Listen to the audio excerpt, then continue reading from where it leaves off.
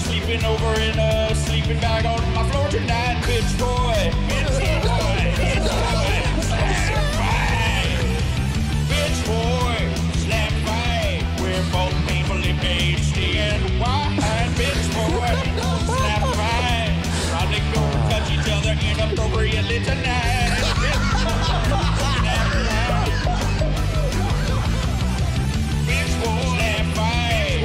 Slap fight. Boy, slap fight. Bitch boy, slap fight.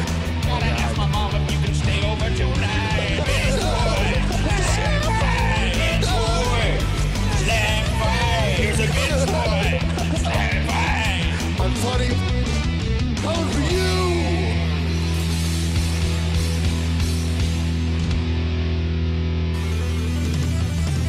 Bitch boy, slap fight. Slap fight. Bitch boy, slap fight. Bitch boy, slap fight. Bitch boy, slap fight. Bitch boy, bitch boy, bitch boy, bitch boy, slap fight. Bitch boy, slap fight. Gonna see you if your asshole is high. Bitch boy, slap fight. There's a good chance that one of us will cry tonight. Bitch boy, slap fight. Asked if you could come over and my mom said it was alright. Bitch boy.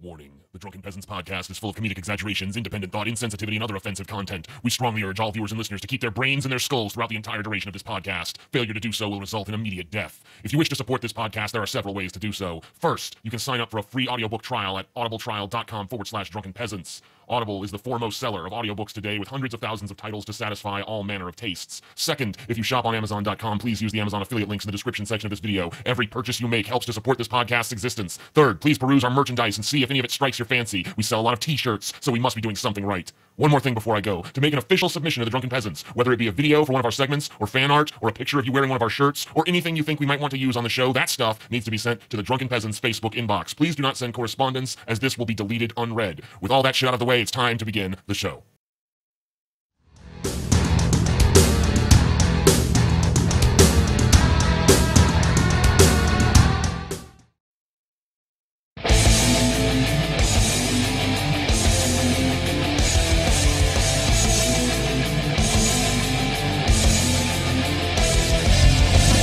Coming to you live from the frigid armpit of America, this is the Drunken Peasants Podcast with Ben and TJ, bringing you opinions of the news from an altered perspective. Fuck it! Hey man, you got a joint?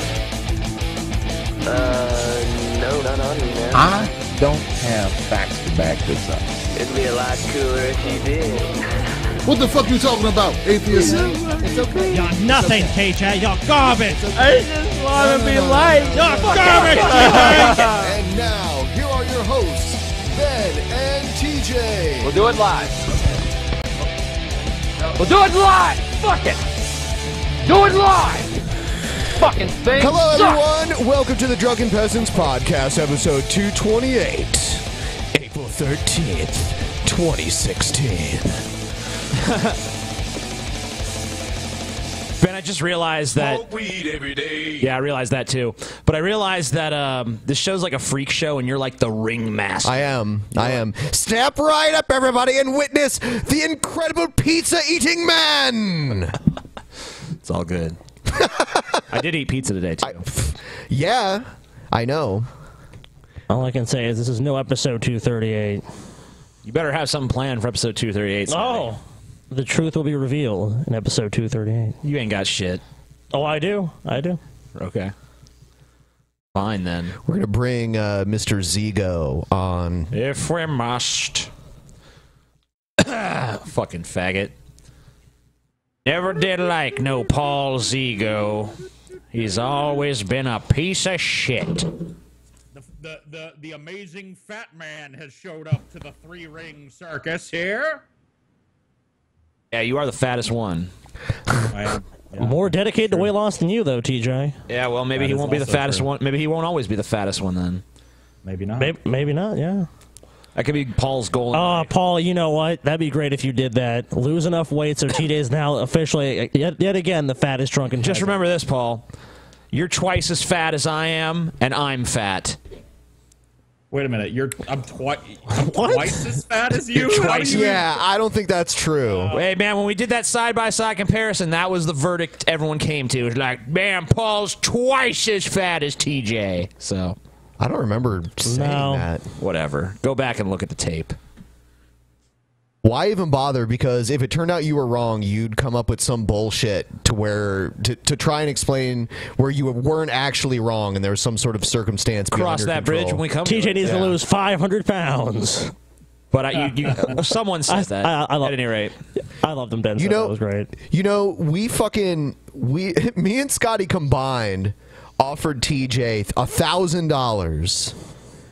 $1,000 if he could live on the street homeless for 2 nights, so 48 hours, and he would probably we give him like 20 bucks. Yeah, 20 I was up front with him. I'm like, look, guys, I just can't do that. I'm just not capable. Oh, fuck you! No, you fucking didn't, TJ. But see, they started berating me and like, do it, you fucking faggot! Liar. You fucking lying piece of shit. You can tell he's lying by the way he smirks. I'm just laughing because Scotty was fucking. You know what's tickling funny is like, but me and Ben were taking the piss at him like for like 2 hours. We're going like, TJ, you're so full of shit. No, define this. Mm-hmm. And then like we're like, whatever, we leave.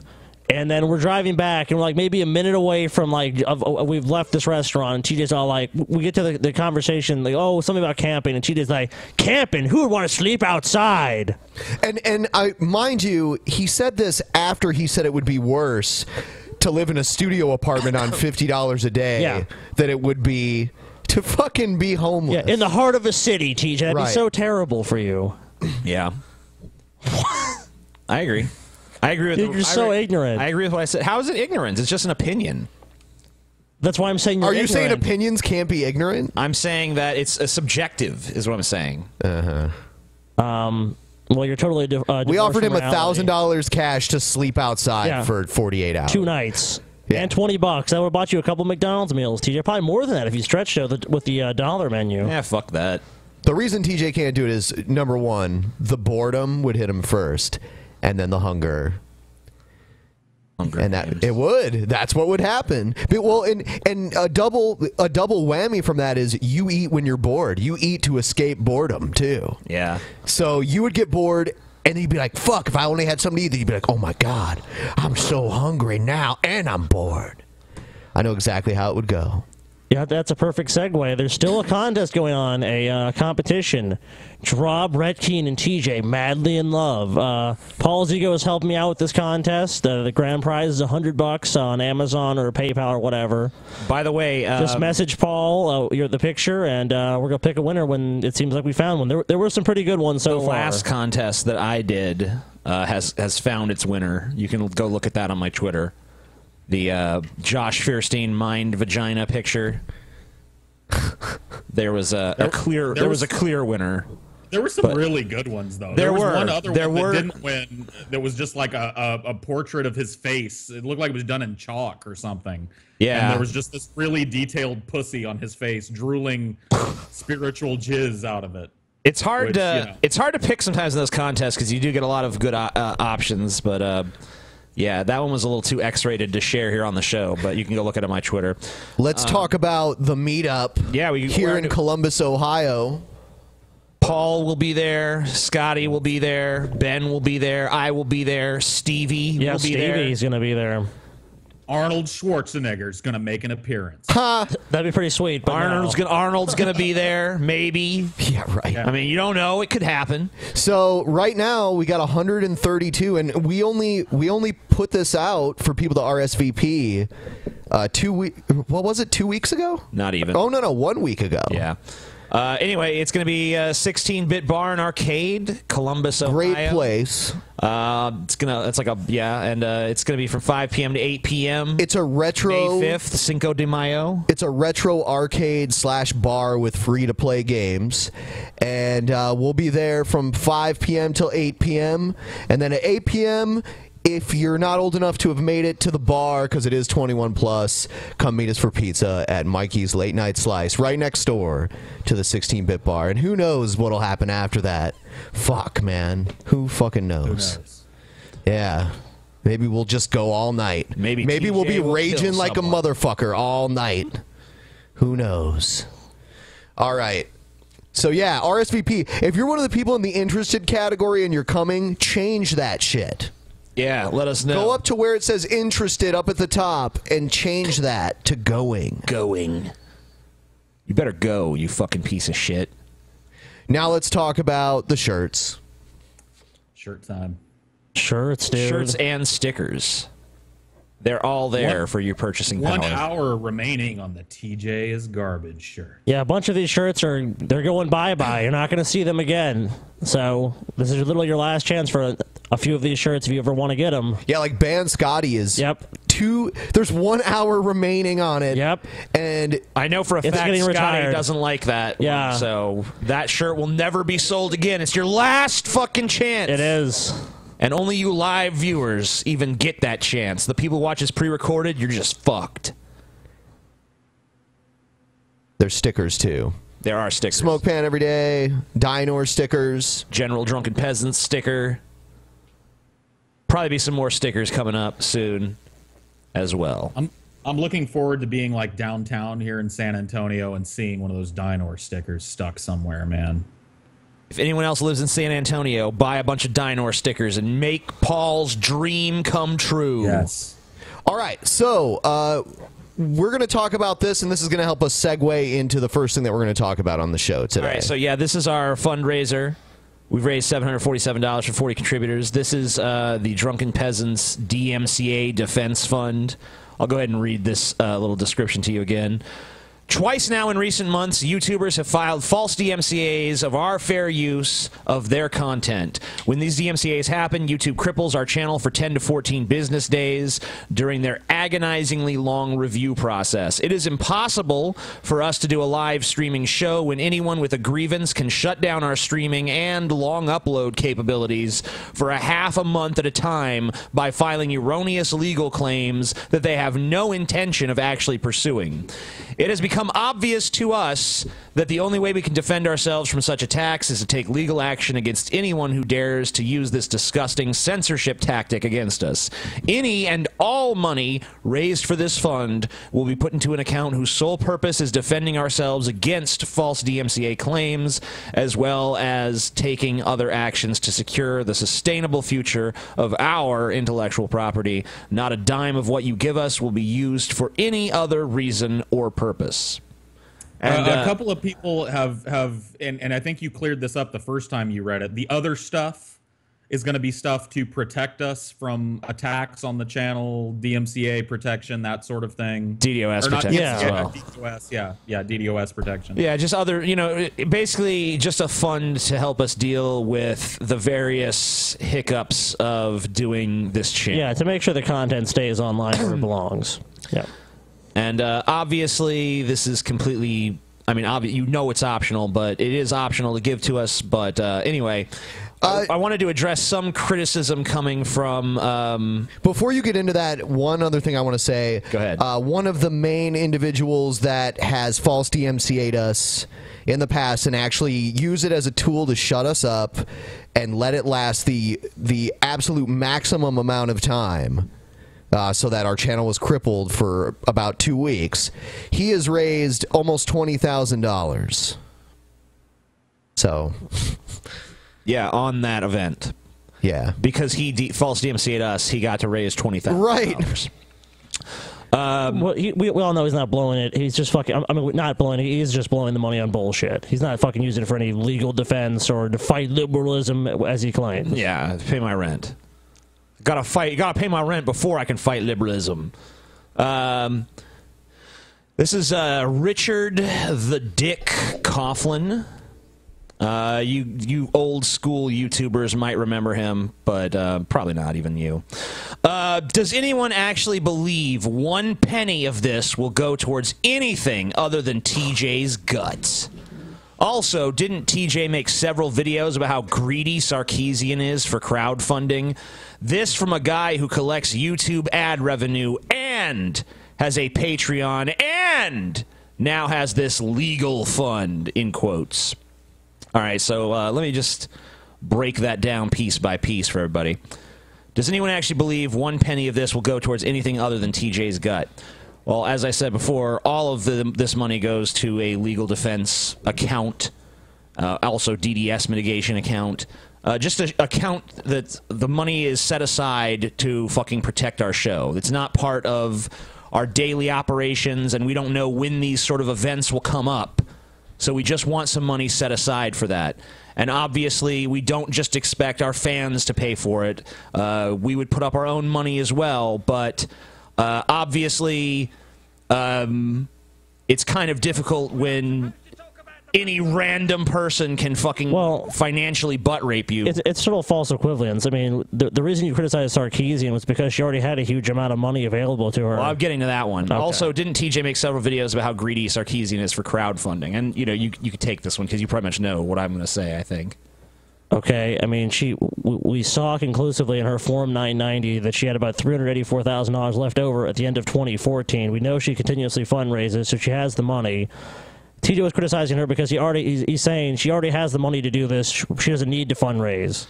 Yeah, and plus she's saying she needs $200,000 to fund the post-production only of like 5 YouTube videos. I mean, what is she fucking getting Industrial Lights and Magic to work on this fucking thing? Anyway, this from a guy who collects YouTube ad revenue and has a Patreon and now has this legal fund. I mean, this legal fund is not a source of revenue for me. This legal fund it's not a legal fund, really. It's more of like a legal account. Yeah, it's a legal defense fund. That's what it is. But it's also for DDoS mitigation and anything else that could potentially come up. Yeah, this isn't going to be used to go to Las Vegas or some shit like that. I mean, this is what he's basically getting at. It's just, she just going to eat. It's just like, you know, more money. She just wants more money, okay, more money. Well, Coughlin, I can prove you wrong on one account. Okay, he does the show with fucking 3 other people. So you think even if we were just going to keep the money, all $700 of it at this point, that TJ would just get all of it? I mean, come on. At least if we're going to be scamming, at least everyone's going to get a fucking cut. It's like TJ cut everybody in. You know what I mean? So even if that was what was going on... It wouldn't just be TJ. I use the money I get from the show to buy food so I can cook it for TJ, and then it goes straight to his fucking. Oh, okay. So, well, at least Ben shares should go to TJ's guy. I mean, the larger point here is that this is not a source of revenue because this income isn't being treated as revenue. It's going, every fucking dime that is given to this is going into our legal fund. Yeah, That's why we explained clearly and succinctly the exact reason why this money is being raised. Yeah, we're even going to put it in a different account. It's not going to be with any of our other business money. All right, so here's some responses from his people. This first person is, have you ever noticed that there are professional YouTubers who are far less popular than TJ who manage just fine without constantly tapping their audience for donations? You don't constantly tap your audience. It's almost as though he hasn't got a fucking clue how to manage his finances. Okay, so... I haven't raised money on my channel for myself in ages, first of all. And this is not, I mean, you're basically arguing from a false premise here. The false premise being that this is just another way for us to make some money. So we'd be like, yeah, you know, vacation time, party time, gonna get me a new motorcycle or whatever. You know, that's a false fucking place to start it from, first of all. It's almost like he hasn't got a clue how to manage his own finances. If I didn't have a clue how to manage my finances, $700 split fucking 4 ways isn't going to fucking solve my problems, all right? So, you're silly. Yeah, here's the next slide. We'll go a little bit further into this shit. You know, if he made original content instead of being a parasite on other people's work, he'd never face this issue. Look, I am all for fair use, but it is also apparent that TJ is nothing if he isn't reacting to something. He is incapable of original thought. Interestingly, Dick Coughlin actually disagreed and came to my defense on this one, basically saying that, you know, certain people are at their best reacting to stuff. Dick Coughlin characterizing himself in that, you know, under that umbrella. So I pretty much agree with the defense that he actually made for me. So you've taken some, I mean, numerous times news articles and made videos basically based upon the information you read. So that, yeah, you reacted to something, but it wasn't like you just wrote another piece that's the exact same piece. Yeah, are they saying it'd be better? Are they saying it'd be better if you just like made up your own stories and then reacted to them? Hey guys, Amazing Atheist here again with another original poem that I wrote myself. This one's called Rainbows. Yeah, no, everybody on YouTube, everybody that vlogs is reacting to something. Yeah, and I think they're talking specifically about this podcast, you know, because of the whole DMCA issue being raised and stuff like, oh, we stole content from other people. It's like, that's just ridiculous. You know, watch a video about fair use. They're so clearly or go biased. read about it yourself. Well, no, they just hate us, so they're so clearly biased. They can't even be objective. Mole! Bloody mole! We're not supposed to talk about the bloody mole, but there's a bloody mole winking me in the face. I'm going to chop it off and cut it up and make some guacamole. For those of you who don't know, Coughlin has a gigantic mole on his face. Anyway, we'll read one last one here. Maybe it will, maybe it won't. We'll see. I know that TJ threatened to sue a certain Uncle Tom racist douchebag named Tommy Sotomayor, and court in the U.S. is not fucking cheap. If he does sue these people, he could actually get quite a bit of money out of it. It's not just for damages. Filing a false DMCA is highly actionable both in criminal and civil court. That's actually a person pretty much agreeing with what we're doing. Yeah. Few problems with it, what they said, but nothing I really feel the urge to jump in and correct. How much does it cost to defend yourself against false DMCAs? I bet it's more than $600, and they will claim they are getting a plethora of them. People will be feeding that fund forever. We don't have to claim it. Yeah, I mean, like, whenever it happens, we can easily demonstrate that it's happening. You know, you're a fucking idiot. Like, you don't... I love how you just wander into a situation you don't understand and still feel the need to, like, comment upon it anyway. Like, yeah. Well, they can't remove the bias. It's like they just don't like you, so it's just like, well, whatever you're doing is wrong. All right, I'll read one more of these fucking pieces of shit. I know we all have an idealized image of ourselves in our minds, but I think TJ is going a bit too far with his, where we all see a gelatinous glob that's been dropped on the floor of an Aryans-only hairdressers ranting about women being allowed outdoors without permission. He sees a Fabio Duke Nukem hybrid valiantly fighting against the evil that is feminazism. So... So basically, I mean, like, this person's basically, well, I guess they wrap it up. Gotta love those MRA egos. First of all, I'm not an MRA. Second of all, your characterization of me, I mean, like, whatever, your Aryans only hairdresser, I don't give a shit. But your characterization of me is someone who would be, like, incensed that women are allowed outdoors without permission. Just, like, even as hyperbole goes, it's fucking, like, a disgusting overstatement. Well, this comment reveals the true nature of Dick Coughlin's original gripe. This is about ideological difference. If people cared enough about what Dick Coughlin was doing to DMCA his shit when he uses clips of other people's videos, he'd probably be doing the same thing. It just happens that nobody gives a fuck about what Dick Coughlin has to say anymore. And so he's free from retards on the internet filing false legal action against him because nobody cares. All right, I think that's pretty much wraps it up for me. I don't think I could say anything else that needs to be added. So, all right, time for a new segment that a lot of people have told me that they enjoy. Okay, I gotta be honest with you. Time to learn something. I mean, I think everyone kind of knows this, but when we first started doing this segment, it was a fucking joke. Yeah, I know. And it's like become a weirdly legitimate segment. People are like, yeah!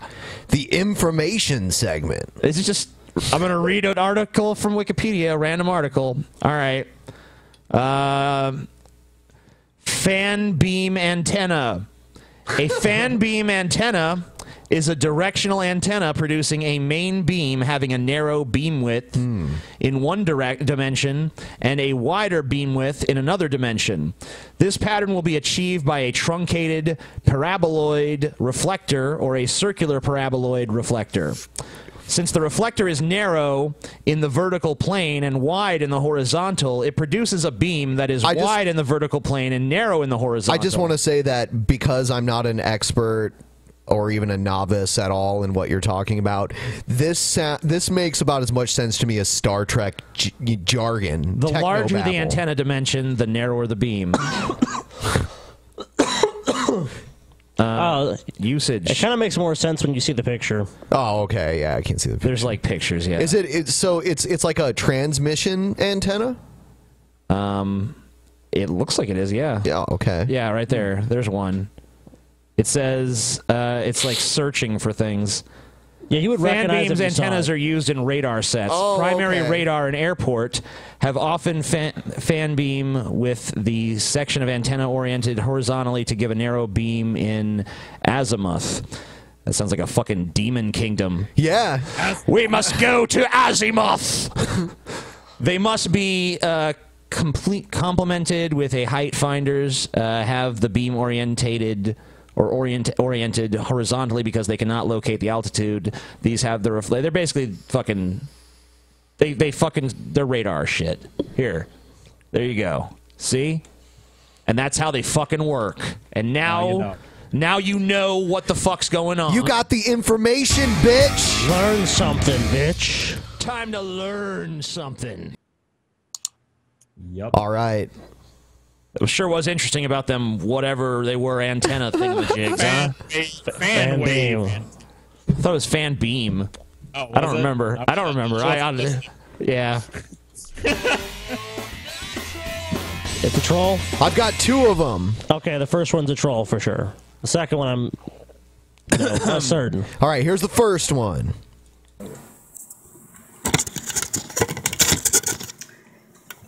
This is for the rockin' meth heads. Okay. Oh, shit. You're making me pissed. You say I have sex with my son? And you say I have sex with my brother? Must turn you on. You keep watching my videos. What the fuck? And you say you like my dry humping? Not a troll. First of all, let's address this dry humping thing. Like, what? What is this video? We have No to watch clue. more. Yeah. We have to go deeper. I must turn you on. Ow! You want some more? You say you say I'm hostage? Yeah? Well, you're getting the spell right, asshole. It's mathies, not meth heads. But that's what you're calling yourselves. Ow! No, I don't think they misspelled meth heads. Is that her signature thing? How Yeah. That's her thing online, yeah. The lady. I mean, in all fairness to that, the commenter, you do look like a meth head. I'm gonna steal that. I like that so much. In all fairness. I'm saying not a troll. Yeah, I'm inclined to agree. Yeah, I'm going with not a troll too. I think this is an actual method. Damn, I was wrong. All right. Second troll or not a troll of the night. Today I'm going to share with you guys a story. So last Thursday, my friend Molly invited me over. Some of you guys might know who Molly is. What the fuck are you filming by a fan? I post a lot about her there. Yeah, but she's my best friend, and she invited me over for a girls' night. So I went over there and girls' just night. watched Netflix. We painted each other's nails, we hung out, talked, stuff like that. And we watched The 100, and we watched it till about 2 or 3 o'clock in the morning. And Molly said that she was getting tired, so she said she was going to go to bed. And I said, okay, good night, you know, I'm going to stay up a little bit longer and finish the show. And so she went to bed, and her dog came up on the couch where I was. Oh, God. He came up a little bit Troll. closer, Sounds and like I a just started to troll. pet him and stuff, and he went towards my crotch. and that kind of turned me on a little bit. So I took off my shorts, and I just laid there and watched the show, and then her dog started to lick my vagina while I was watching the show. So that felt pretty good, and that kind of turned me on a little bit. So of course, I returned the favor, and I gave her dog oral. I sucked her dog's dick while she was asleep. And after that, one thing kind of led to another, and I ended up having sex with Molly's dog in her living room while she was asleep. And I must have been moaning pretty loud because Molly ended up coming out and catching me and her dog in the act, having sex in her living room. And I was kind of nervous because I didn't know if she was going to be upset about it because I'm having sex with her dog. But she wasn't. Okay, so I have some prior knowledge, so I'll have to recuse myself from this this troll or not a troll because I know the answer. Okay, so you know 100%. Okay. I know for 100% certainty. It seems like a troll. Well, I mean, maybe she's making this up, but this chick does fuck dogs. Really? Yes. Yes. So not a troll. She's yeah. She's not a troll. Okay. This is she's a porn star, and there are videos of her fucking dogs that can be found. You should have let them guess first. I should what? You should have let them guess first and then told them. Oh, well, shit. Anyway, so what were you saying about it? Well, she was recently embroiled in some drama with like a bigger YouTuber. She's a porn star. She's like a porn actress. And this YouTuber Leafy is here. Anyway, he went out and found a bunch of videos of her actually fucking a dog. So I'm pretty sure that's she does illegal. It is illegal. Yes, everywhere. I think. I'm sure there's somewhere where it's not illegal, but it's not the type of place I want to go to. Let's see. I don't really care. If a chick wants to fuck a dog, like what's the loss in that transaction for society? Like how does society negatively impacted if this chick fucks a dog? Maybe that's where all the problems really stem from. You don't know. Dog fucking? Yeah. God has judged us, for we are a nation of dog fuckers. All right, so harlots fucking dogs in the open. Everyone make sure to catch the post show on SoundCloud. It'll be posted sometime after tonight's show. Tonight, I actually have a special video planned that we're going to watch. We're going to watch a video from, I think, maybe 5 years ago or so. Where Paul made a video and TJ just was like, that's the stupidest fucking video ever. And we're going to watch Paul's response to TJ's response. I remember that shit. Yeah, that was a major drama. And then TJ, afterwards goes, I was just trolling to get Paul to make a video. I don't think nullified the entire thing. So is that true? Yeah, pretty much. Because I kept going to Paul's channel and I was depressed because it was 8 or 9 months since he'd made a video or something. And then I don't remember how it started, but he made some kind of comments about Casey Anthony or whatever. Yeah. And I fucking went after him about it, and then he responded to me, and it was just, I don't know. It got him to make a couple of videos anyway. Yeah, it should be interesting. But he definitely won. He won, TJ. Yeah, he did. You suck. I always win. Wow. Paul's a winner. Except for when he loses. Except for when I lose, yeah. Then I'm a loser. Best thing to do if you ever play Paul in a video game and you beat him, just refuse to play him in a rematch. Yeah. Just claim the championship for yourself and walk away. And retire undefeated. Yep. With the championship. I do that to Scotty sometimes. This is great to do to him too. Scotty will get so pissed. If you beat him in a game, let's go again. It's nah, tired of this game. What was the part of the game that was it was almost like Guitar Hero that Scotty couldn't finish? Oh, yeah, that was in God of War 3. God of War 3, right. There was this fucking part where it turned into fucking Guitar Hero, but with way, way shittier controls.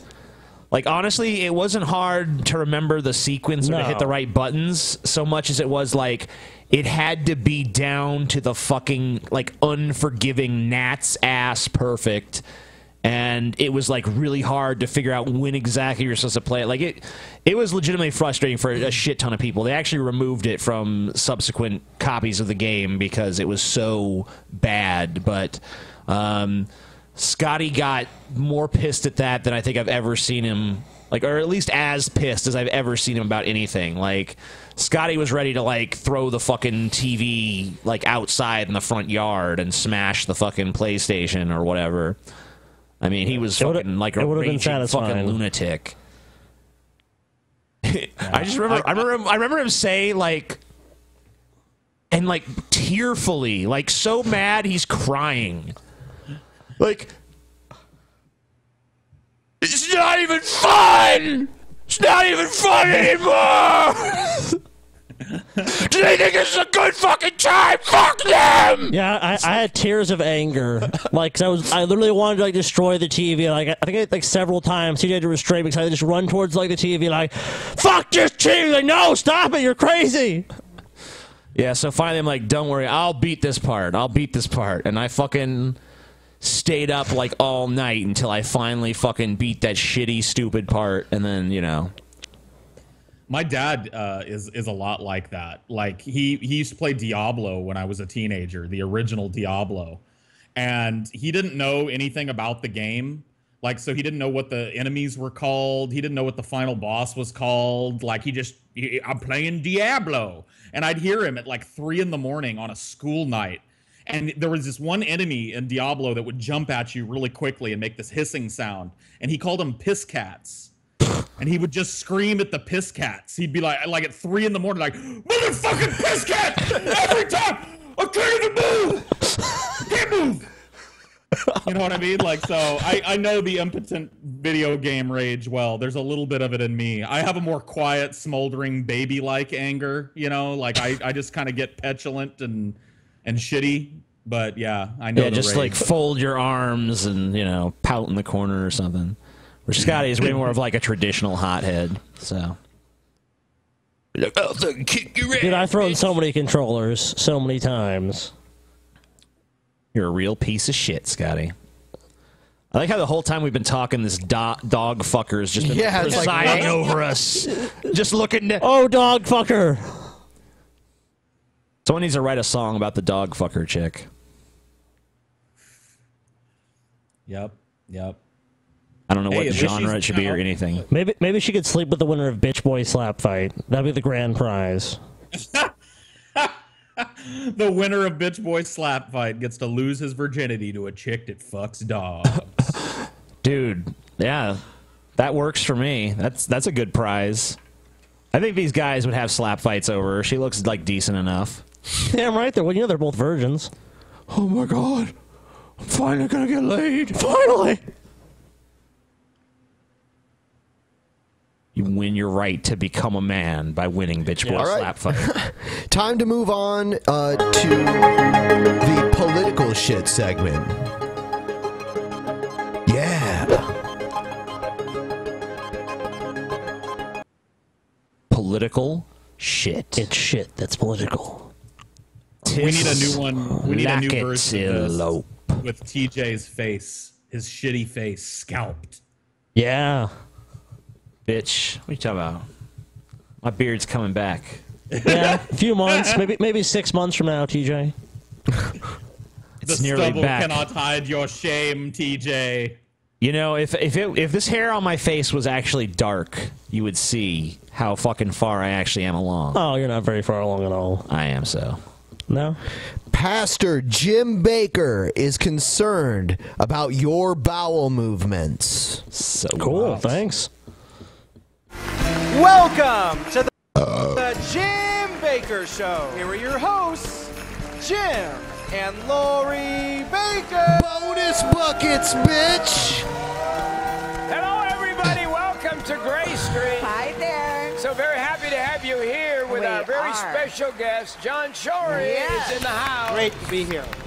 What is it with these conservative, like Christian types, looking like they just got back from quail hunting or something? What is the hunting vest coming back in a real way?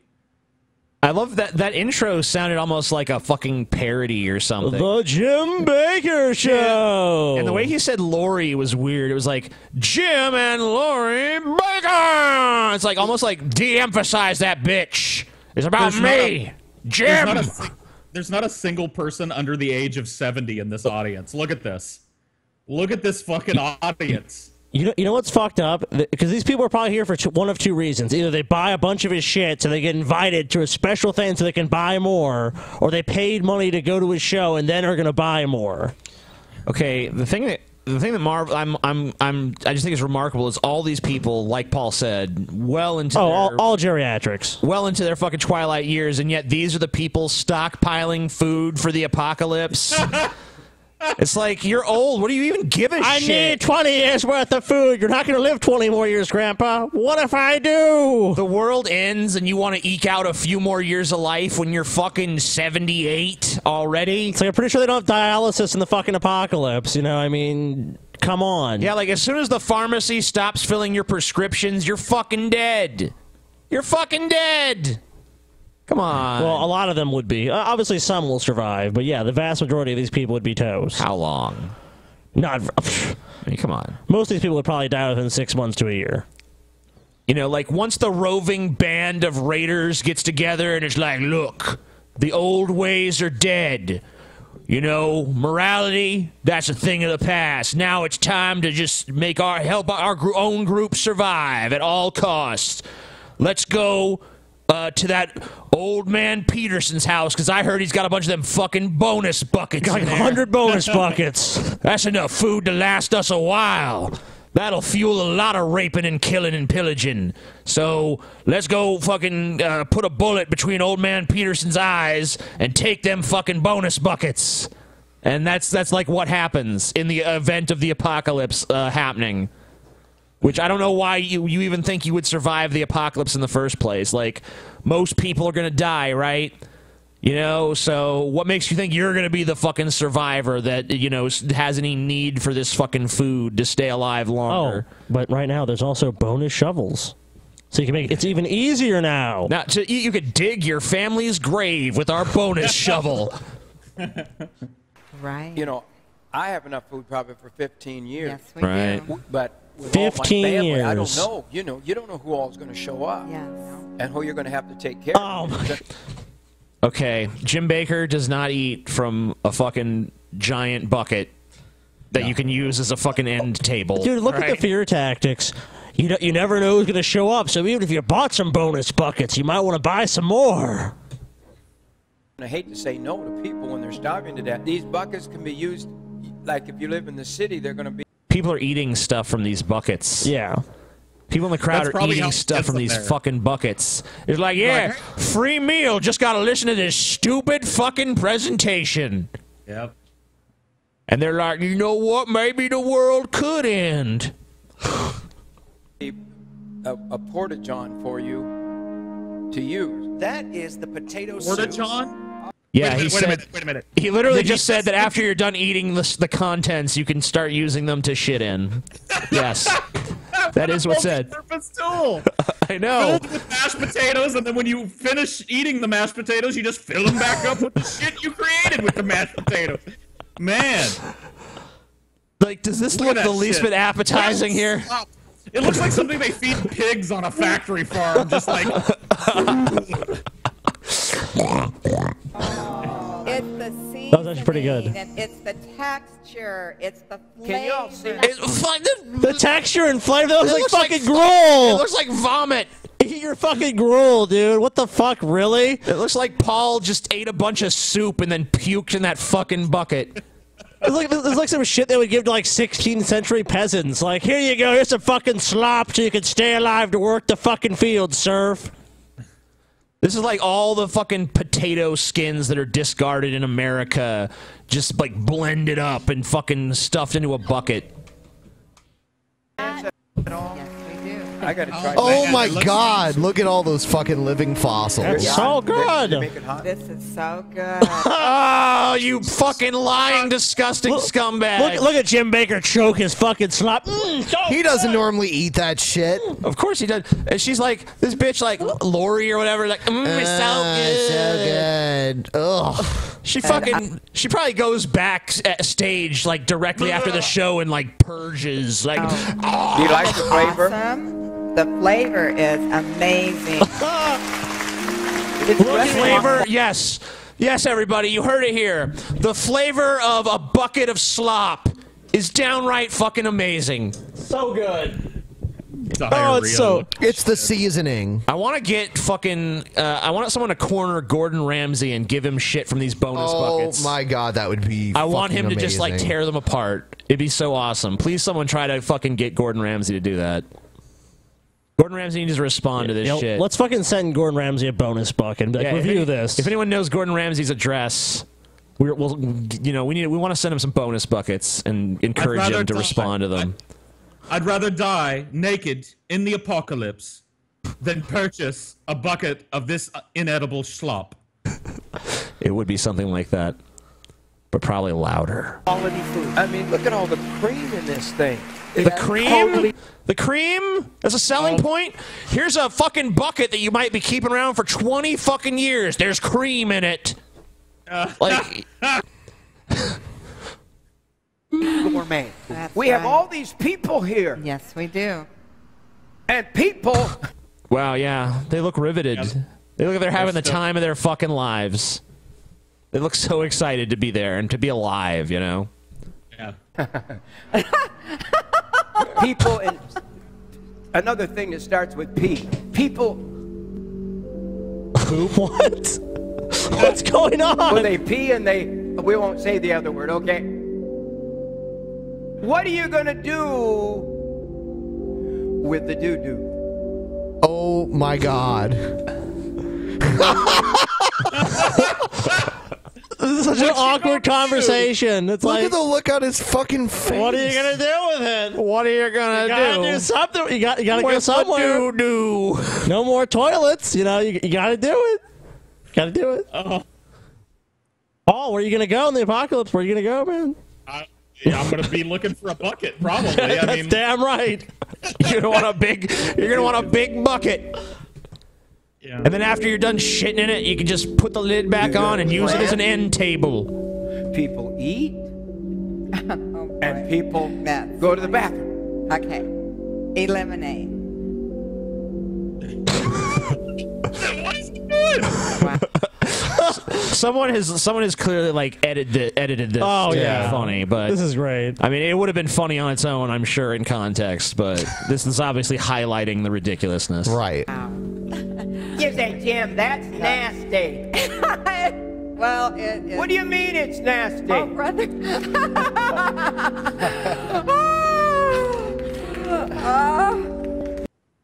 Wow, what a raucous good time they're having on the Jim Baker Shilling show. On the fear-mongering program. This is like, I mean, this is literally just like an infomercial for these disgusting buckets. Like, is anyone buying these fucking buckets? I'm sure someone is. I hope to fuck no one is actually buying. I these bet buckets, you. I man. bet you the people in this fucking audience there has. This is gonna, dude. I feel like as gullible as my parents are becoming as they get older and shit. My mom and my stepdad. Like, I feel like in 30 years they're gonna be buying like the bonus buckets or some equivalent. I'm gonna have to be like, yeah, that was a good decision. Yeah. I don't think older so. people are pretty susceptible to this type of shit. Like, my mom's not as old as the people in this audience, but like, our little town moved to like metered water a couple of years ago, and my mom had heard these wild fantasies that like your water bill's gonna quadruple, like they're gonna track every ounce you use, you know. And so my mom was literally like, I went over to her house one day and she's like, I needed to take a shower or something. I don't remember why I couldn't shower at my house. And she was like, oh, honey, well, just move the bucket out of the shower. And I was like, well, okay. And there's this bucket filled with like soapy, dingy water in there. And so I moved it out and took a shower, and I came back out and I asked her, like, what was the bucket, Mom? And she goes, well, I'm just reusing my shower water because I don't want to pay them so much for the metered water. And I was like, are you fucking serious? She's like, well, yeah, just soap. And I was like, yeah, soap and all the dirt and BO that comes off of your body. So I finally got her talked out of using her own soapy water to rebathe herself, and her water bill is actually normal and the same as it always was. Damn. So man. yeah, I think older people tend to be a little. What is that? What is with the increased gullibility? I mean, you'd figure like after that, you'd figure they'd be like, man, I've been around the block so many times, I know all the tricks. Just look at the type of ads that they play on TV, like during the daytime, when they're playing like one of the like 20 different court shows that they have. I have watched that shit before. Yeah, so they're geared towards elderly, unbelievably gullible people. Was their entire generation just this stupid, or is it something that happened over time? Over time. I mean, what is the deal? They're just like so fucking senile that they just don't even know what's going on. Except for when it comes to like technology, because they obviously didn't grow up with technology the way we're used to it now. I mean, Jim Baker's pretty much as old as these fucks, and he's still smart enough to pull the wool over all their eyes. I'm sure he's got people working with him. Yeah. I mean, he certainly does. He always did. Good guy, Jim Baker. Good guy. All right, next one. Glenn Beck claims Ted Cruz chewed out his staff for allowing him to appear at anti-gay rally. Oh, yeah, chewed him out. Okay. Right before we started recording that, my daughter walks out of her house. She lives next door. She walked out of her house because everybody was in. Oh, my God. I mean, it's bad enough that Glenn Beck's your dad, but you have to live next door to him, too, after you're old enough to move out. Man, I thought my double chin was bad. 400 people were in the yard. He's almost getting to George Lucas levels He's like, here. hey, Dad, just another day at the Beck house. And I said, you haven't met Senator Cruz yet, have you? And she said, no. And then she looked at me because she knew what I was going to do. And she beat red. And she's like, no, Dad, no. He looks like fucking Pa Kent here. The fuck is? I mean, like, he kind of resembles Benjamin Franklin almost. Yeah, I could see that too. One insult to Benjamin Franklin. I mean, just one insult. Just the fat face and those ridiculous fucking spectacles. It wasn't an insult though when you said that like all people named Benjamin are inherently evil people. Well, Benjamin Franklin gets a pass. Oh, I see. He's on the $100 bill. Come on. It's one of the good hypocrisy. Oh, please don't. No hypocrisy. And I said, no, you should hear it from him. She has been asking me to ask because all of her friends, all of her New York friends are all like, look at this homophobic bigot.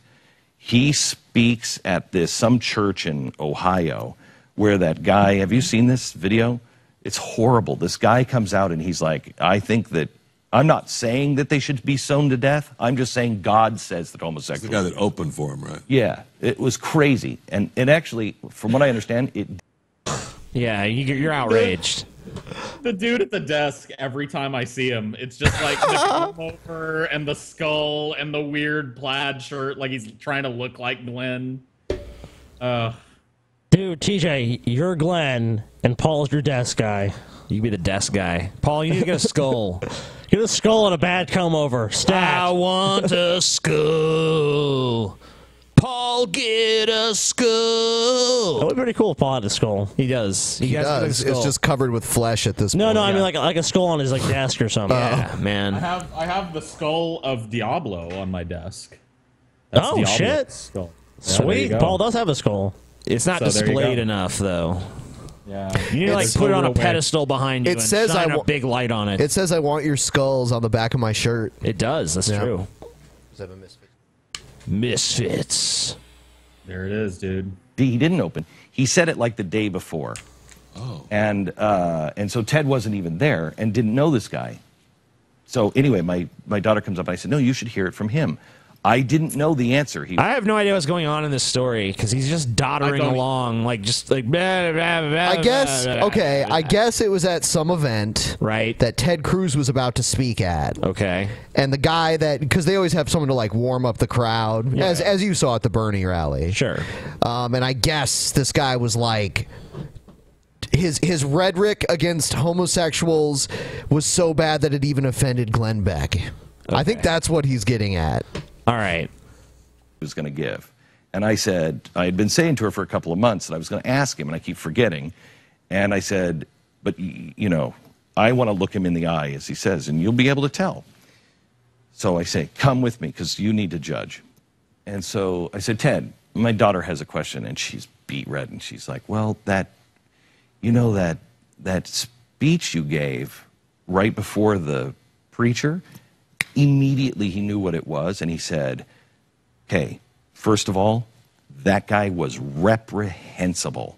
Reprehensible. He said, honestly. And Ted Cruz immediately, he assured her that actually he doesn't agree with her on anything.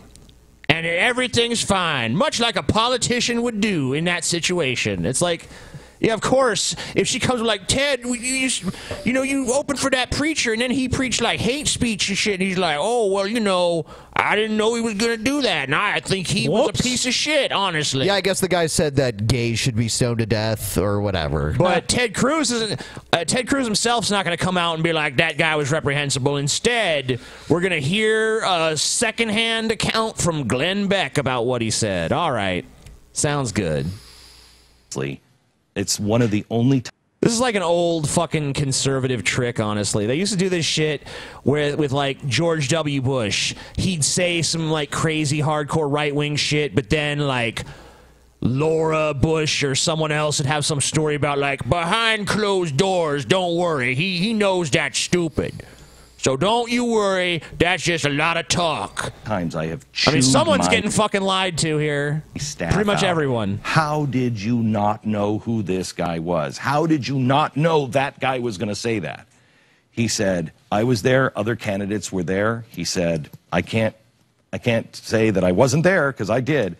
I will tell you that not only did I not know that, I think that was absolutely reprehensible, bigoted, despicable. I want nothing to do with him. No, he doesn't. Yeah, Ted Cruz. Ted Cruz really? launched into this big speech about how he was so offended by the fucking preacher saying like homosexuals should be stoned to Ted death. Cruz, the same guy that said like God's first, you know, the Bible's first, above the Constitution, above everything else. God comes first. There's no way Ted Cruz later in private was like, no, never mind. That's not how I feel. Him or any kind of alliances to people like that. And he was really strong. And I looked at her and she's like, okay, good. I'm cool with that. I'm so glad Ted is on the right side. He won over Glenn Beck's daughter, and in the process, he won me over too. Yep. Paul's ego for Cruz. Like that shit even fucking happened. It's like this Glenn's stupid really- fucking... Yeah, go ahead. He's really committed to painting Cruz as some kind of messiah figure that was anointed by God or something. So anything bad that Cruz has done, like, I don't know, speaking at a place with a known, like, ravenous anti-homosexual bigot at it, like, he didn't just accidentally stumble in there. Right. Like, he knew what the fucking guy was going to say before he went, and he went anyway. And he told Glenn Beck's probably slightly liberal daughter what she needed to hear. You know, congratulations. Someone told me that Ted Cruz has the most punchable face in human history, and I thought it was just because they didn't like Ted Cruz. But now, every time I see him now, I think there may be some actual science. No, he does that. have a very punchable face. Speaking as someone who doesn't necessarily punch people all the time, but thinks about punching people all the time, when I see him, I do have that visceral reaction of like, man, I'd like to clock that dude right in his fucking ugly rat face. He doesn't even look like a person. He looks like a caricature of a person. Yeah. That's the way I feel about it too. I don't think his face is altogether like punchable. But yes. he looks like a minor villain from like Dick Tracy or something. Like bring in Teddy the stool pigeon. Hey guys, what's going on? I'm Teddy the stool pigeon. I didn't see nothing except for what I saw last night at the bank job. Wink, wink, nudge, nudge. Say no more. Like he looks like some kind of fucking makeup character. Like it looks like his face isn't a real face. It looks like he's got some kind of prosthetic chin and fake pointy nose to make him look more weaselly. It's strange. Yeah, I agree. He has a ratty weaselly face. Yep. He has weird features too, like really long ears. His ears are like really long, and his nose like. I don't know. I don't know. I don't know. And it's not like a Cuban thing or anything. No. It's like not at all. I didn't even know he was Cuban at first. Yeah, he just doesn't like. No one looks like that except for McCarthy. McCarthy did look like that as well. He looks like a caricature of McCarthy. Yeah, he looks like someone doing like McCarthy in like a stage production or something. Well, or you know how they're like the political cartoonists and they draw like the really exaggerated, like a caricature. Yeah. That's what Cruz looks like, a caricature of McCarthy, basically. Well, let's take a look at this fuck. Which fuck? Do we have Ted Cruz? No, but I can pull up a picture of him if we want to just talk about how we want to punch him. Yeah, I want to reference it because I want to feel like I want to fucking kind of like gauge the punchability when I'm actually looking at him. It's a good thing to do, you know. How punchable is Ted Cruz on a scale from 1 to 10? Let's go to images. Yeah. He's got the least genuine looking smile too. He's got the smile. God. Like every time he smiles, it looks like a man that like is waiting to fuck you in the ass as soon as you turn around. Like I do have to disagree with you. How though. you doing, yo? I do have to disagree with you on one point. Will Wheaton has a more disingenuous smile. Really? Yeah. Oh, yeah. All the times in Star Trek where he had to pretend like he was happy about something. Watch an episode called The Game, I think it's called. Yeah. And there's a part where he, like, flashes someone a smile in a hallway, and I swear it looks like something out of a fucking horror movie. So... Oh, my God. It's just like, what the fuck is this? I don't know, dude. This is not a human being's face, for fuck's sake. This is not a human face. I don't know what the fuck this creature is, but it's like just trying to pass as human, and it's not even doing that good of a job. He's got beautiful chestnut eyes, though.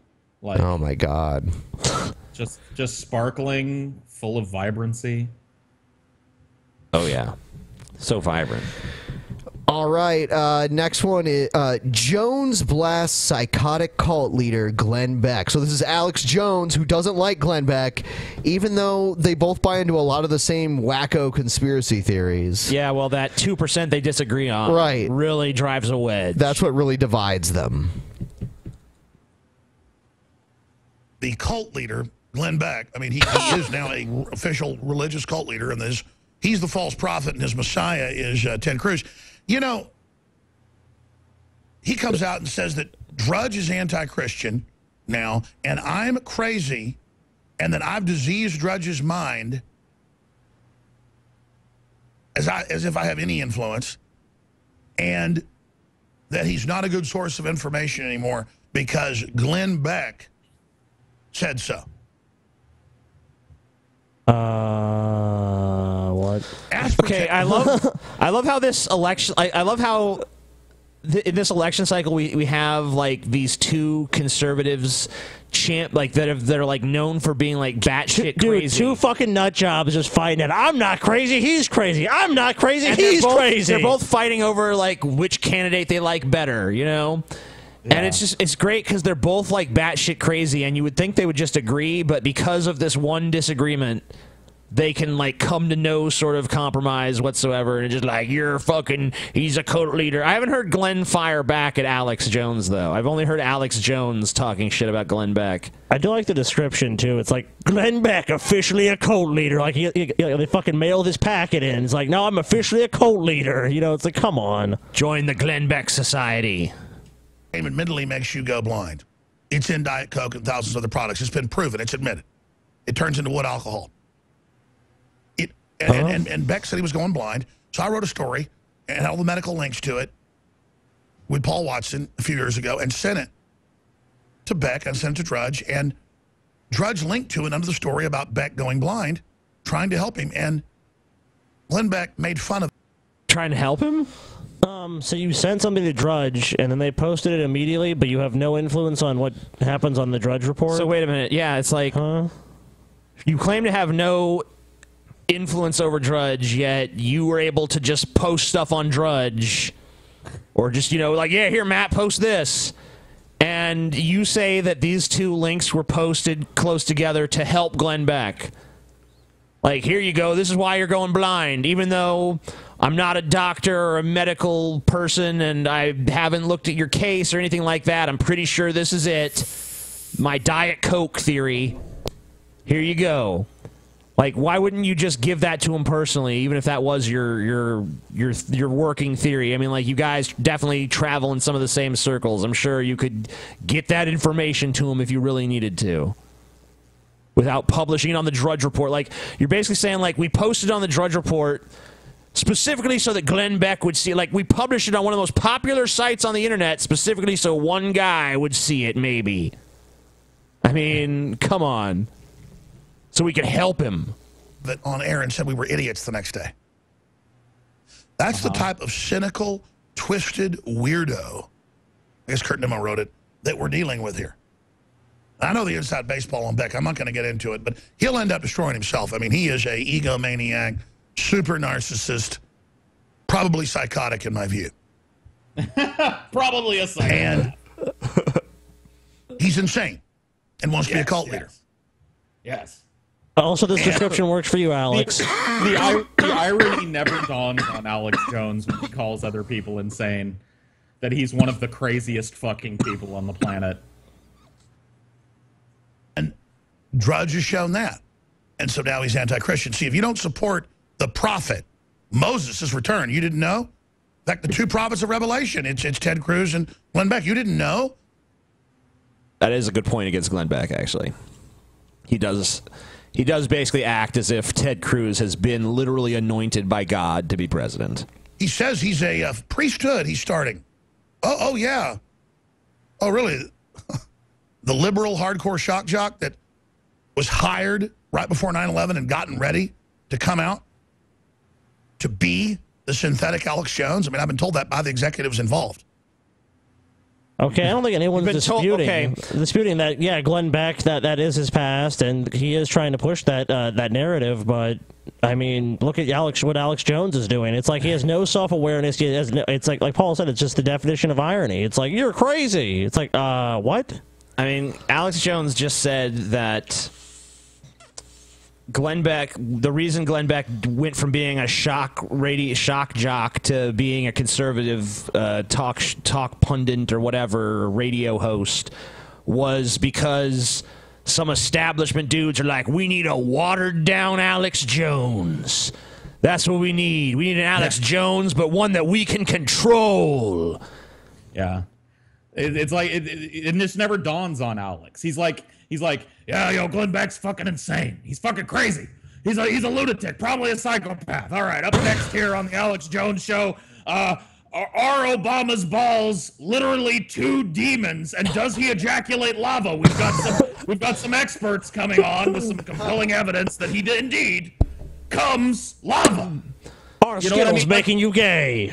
You know, another problem with the whole fucking narrative he's spewing here is that if Glenn Beck is supposed to be the easy-to-control Alex Jones, then why did he go so batshit crazy that even Fox News wanted nothing to do with him? Where they sat, and he's an actor, and watched weeks of my videos and shows and said, take this and mix it with Oprah. That's what I was told by the executives that used to run his operation. He's a mixture of Oprah Winfrey and Alex Jones. All in a big weird doughboy's body. I don't see the Oprah. No, not at all. Where is that? Yeah. Like, I don't even see a shred of Oprah and Alex Jones. The Glenn Beck Reading Club.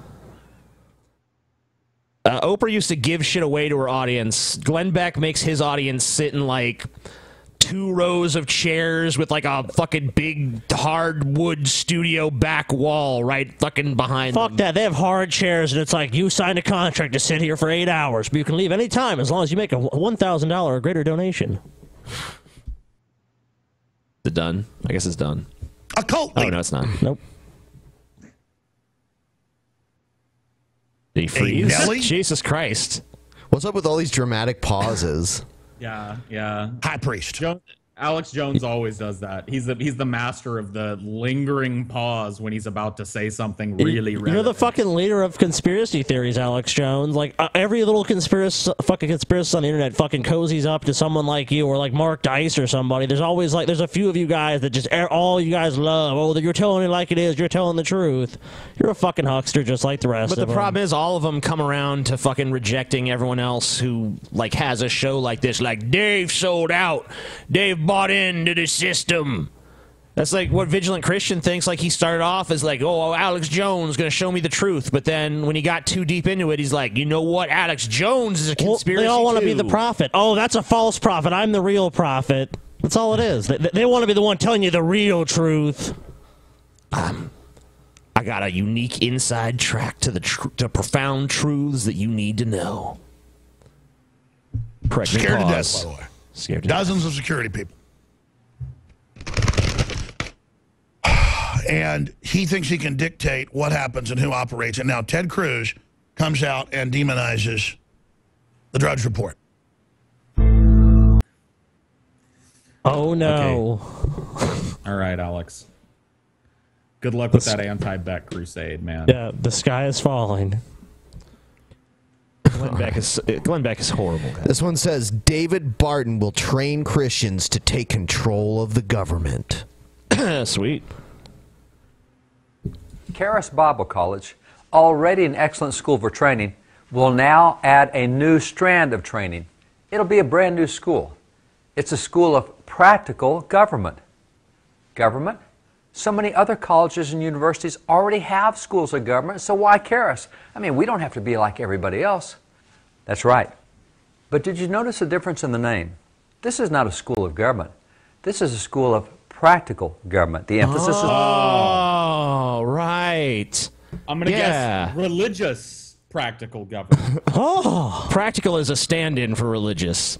Yeah, it's like you can't just add practical to something bad and then make now it's good. I mean, listen, you know, listen, guys, I cooked up some shit, but wait, it's creamy shit. So, you know, like if you like creamy stuff, come on down. Paul, I'm Like, gonna stab you in the face. But don't worry, it's going to be a practical stabbing. It's just appealing to infantile fucking morons who are just like, practical means it's real simple and easy to understand. It's like, so, ergo, you believe everything should be real fucking simple. It's like, not everything in life is really fucking simple. Nor does that make it good. Practical. To be quite blunt, the schools of government and so many other colleges and universities are not practical. They rarely make any positive difference at all, and in reality, it's often just the opposite. In fact, it's likely that the professors in many schools of government across America don't even vote. And that's the simplest and most practical of all Where's your aspects evidence for that statement? Yeah, please, citation or... Okay. of government. The Charis School of Practical Government is designed to make a difference in the culture, not to perpetuate the status quo. It's designed to transform the culture, community by community. Yeah, because you now hate the status quo. You were fine with In it Luke when 16, it was in line with your beliefs. Now the status quo is real bad. Jesus lamented that the children of this world are wiser and more shrewd than the children of light.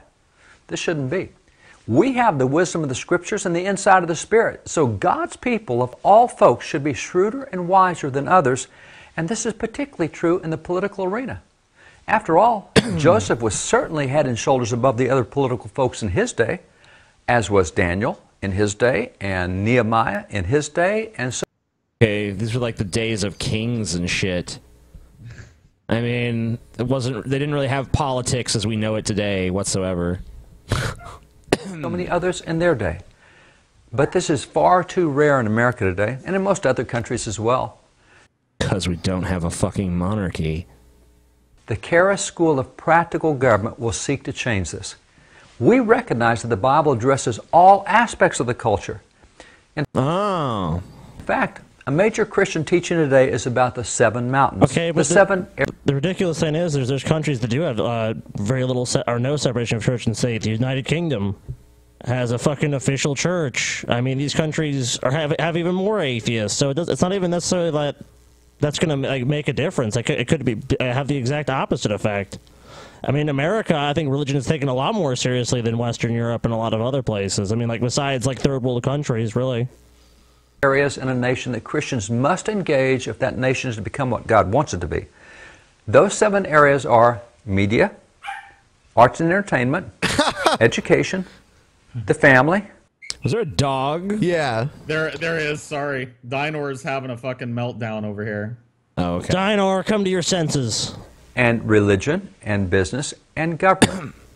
Now, perhaps it's in this latter area, the area of government, that of all the... So the government. Like, here's the problem with your fucking plan so far. Like, this whole, like, we're going to infiltrate the government. Like, first of all, there's already, I mean, like, it's almost, like, mandatory even still that politicians had to be like, God bless America, I love God, blah, blah, blah. So you guys are already pretty fucking tight in the government. I don't see how you're going to fucking get that going. Your idea of, like, we need more Christians in media, well, there's already Christian media. Most people ignore it because it's not taken seriously because it's clearly biased.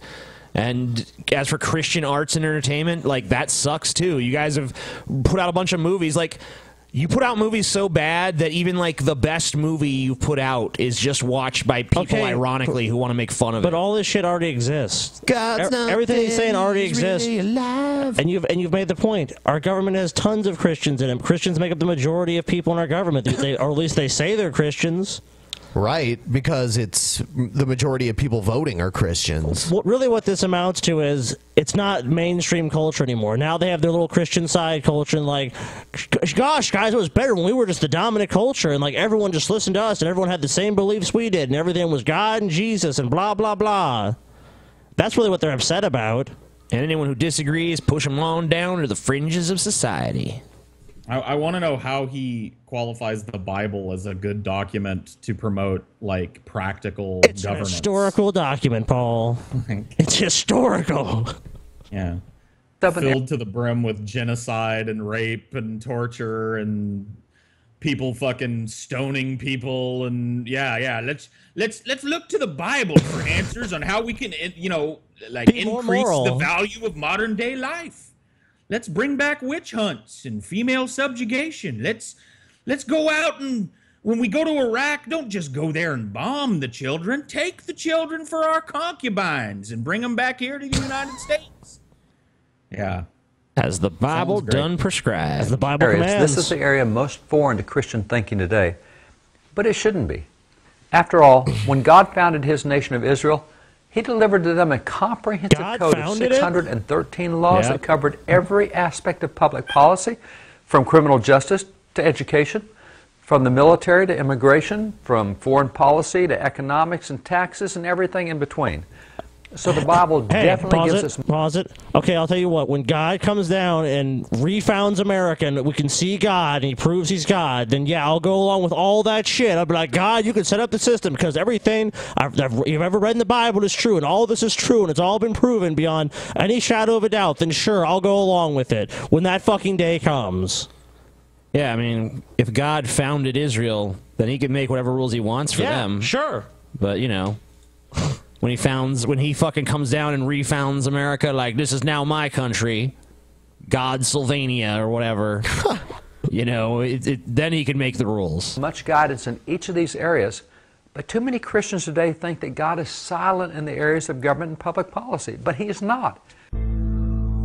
Okay, most of the time when anyone brings up these laws as, like, something against the Bible, the first thing out of any Christian's mouth is like, that was the Old Testament. There's a new covenant between man and Jesus. Mosaic laws. What are you talking about? Oh, these laws, they were changed. It's like, this is a sophistry. You know that you can't just say that now half of your fucking text is just bullshit now. I mean, what about all the books that have been omitted from the Bible? I mean, come on, it's all just bullshit. But I'm just saying, like, these laws and systems of government that the Bible prescribes are so unpopular that even most Christians reject them as archaic and, like, behind. Well, they are fucking archaic. Why wouldn't they reject them? Times have fucking changed since fucking, like, the Bronze Age.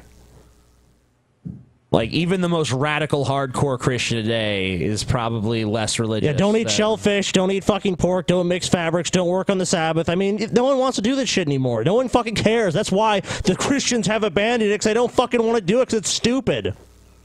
New covenant. New covenant, man. All right, moving on. Here's someone responding to Donald Trump. I believe this guy's... Reince Priebus? Yeah. Reince Priebus. What a weird fucking name. It is a weird name. Reince Donald Priebus. Trump says you should be ashamed of yourself for the Republican delegate selection process. He says it's rigged. What do you say? What do you say to that allegation? Well, I mean, it's clearly not. You know, look. Fuck you. It clearly is. Fuck this guy. Really? It's not rigged. It's all fair. Really? Okay, I want to hear this explanation. The candidates have the rules of the game, and they've actually all been participating in the rules. So, wait. The rules that you guys put into place. So you make the rules, you decide everything, but the game is fair because you decided the rules and they knew ahead of time the rules, which you made, and no one else has any control over. Okay, yeah, that makes sense. Dude, these Hunger Games are totally fair, man. All the entrants knew the rules going in. In the case of Colorado, all of the candidates were participating. And let me just say, in Colorado, it wasn't just a weekend state convention. The convention system, which is used by some states, not a lot, actually started a month ago in precincts where 60,000 people participated. Okay, you can say all the words you want to say, but at the end of the day, the person who got the most votes isn't getting the most delegates, so, it just still seems like a giant subversion of democracy. Participated. Then it went to the county. Then it went to the... Then again, I'm sure Trump wouldn't be complaining if he was the one who stole a victory from Ted Cruz. The congressional districts, Wolf. And then it went to a state convention, and the candidates all participated at every single step of the way. So there were no complaints about that system, at least in Colorado. The second thing I'd say, Wolf, is that the RNC doesn't subscribe for the states what states individually want to do with how they allocate their delegates. These are decisions that each of the states make. Under our rules, those decisions have to be submitted by October 1st of 2015, which they were. And by the way... So there was no problem with what happened in Colorado, but even if there is a problem, that's Colorado's fault. That ain't our fault. Them fuckers in Colorado, they sitting there, they got that Rocky Mountain High going on, and you know, they made some rules, didn't make no fucking sense. You know how they are. Oh, they're blameless. Bunch of damn stoner Republicans up there in Colorado. Fuck you. The consequence of not submitting a plan by October 1st of 2015 is that you would have to then use the same delegate plan that was used in 2012. But so Ryan, this was all let me published just interrupt, and it's all been out there. But I understand all these rules. They're very complex, and all the states, Republican parties and all the states, they have different rules. But he specifically said, you, and you're the chairman of the Republican National Committee, you should be ashamed of yourself for what's going on. How extraordinary is that? Nice fucking follow-up, Wolf. Like, let him completely dodge any responsibility for the obvious subversion of democracy that's going on under the RNC, and ask him the salacious question: how does it make you feel when Donald Trump says that you ought to be ashamed? Isn't that absurd? Dude, this is just CNN's third-rate fucking journalism. This is just like, are you mad about what Trump said? Do you want to throw down with him?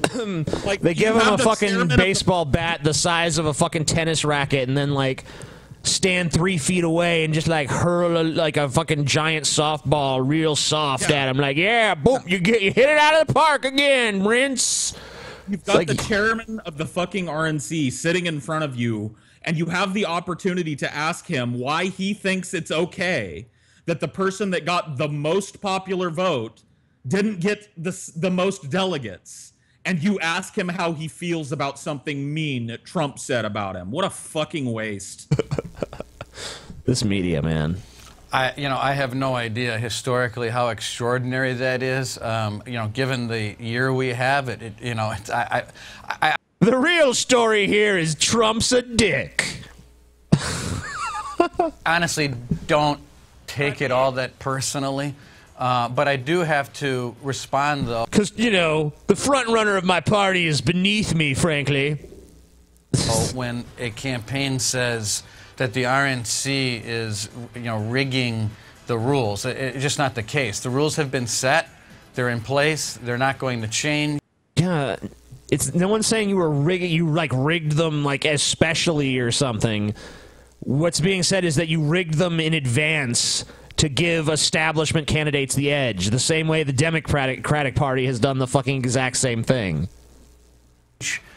In these states, and they're the same, you know, for the next state in New York, they're all out there. Everyone knows what the rules are. So I have to respond, though, if the party of which I'm the chairman of is getting attacked, especially when it's not true.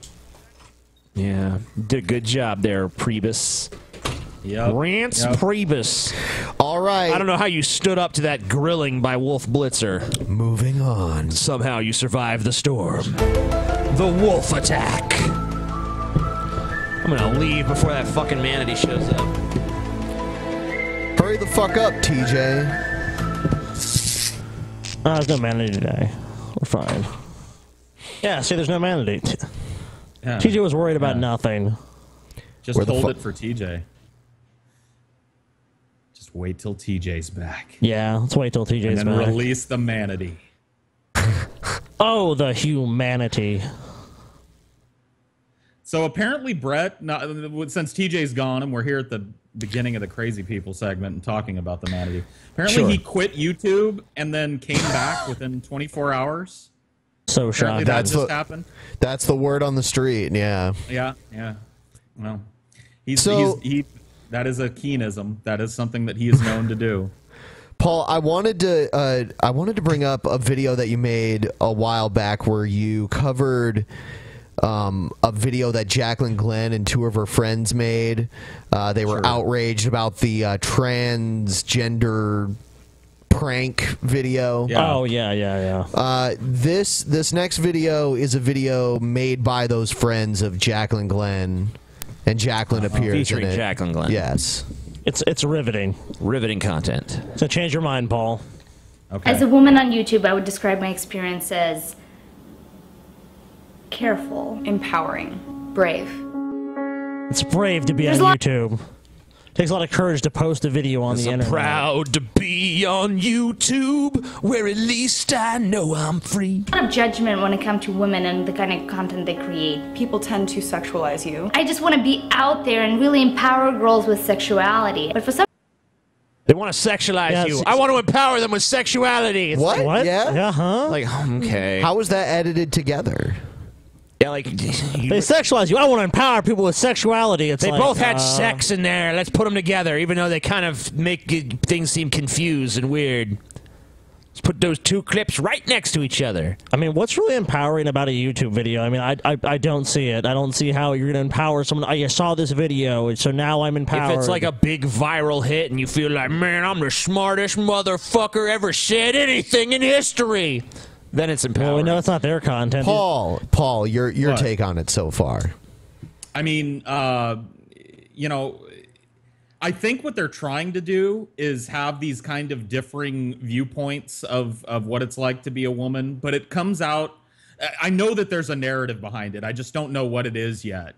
I'm sure it'll come to fruition. You'll see. It'll congeal in a For some moment. reason, when I empower young generation with sexuality, I'm seen as a slut. Instead of focusing on things that you're saying and the points you're trying to make, they'll focus on, you know, what you look like that day or how much they would like. Yeah, man. No one would ever do that to me. Remember that one time, like every fucking video I've made since I've shaved my beard, where the comments are like, "Oh my god." Well, I mean, get your beard back, please, fat lesbian TJ. TJ, I don't know who this fat lesbian is on your channel, but she does make some good points. But goddamn, TJ, we miss you. Come back. I mean, I understand that it wasn't like a nudie shoot or anything, but Jaclyn posed for Playboy's website. I mean, wasn't she kind of sexualizing herself when she did that? Yep.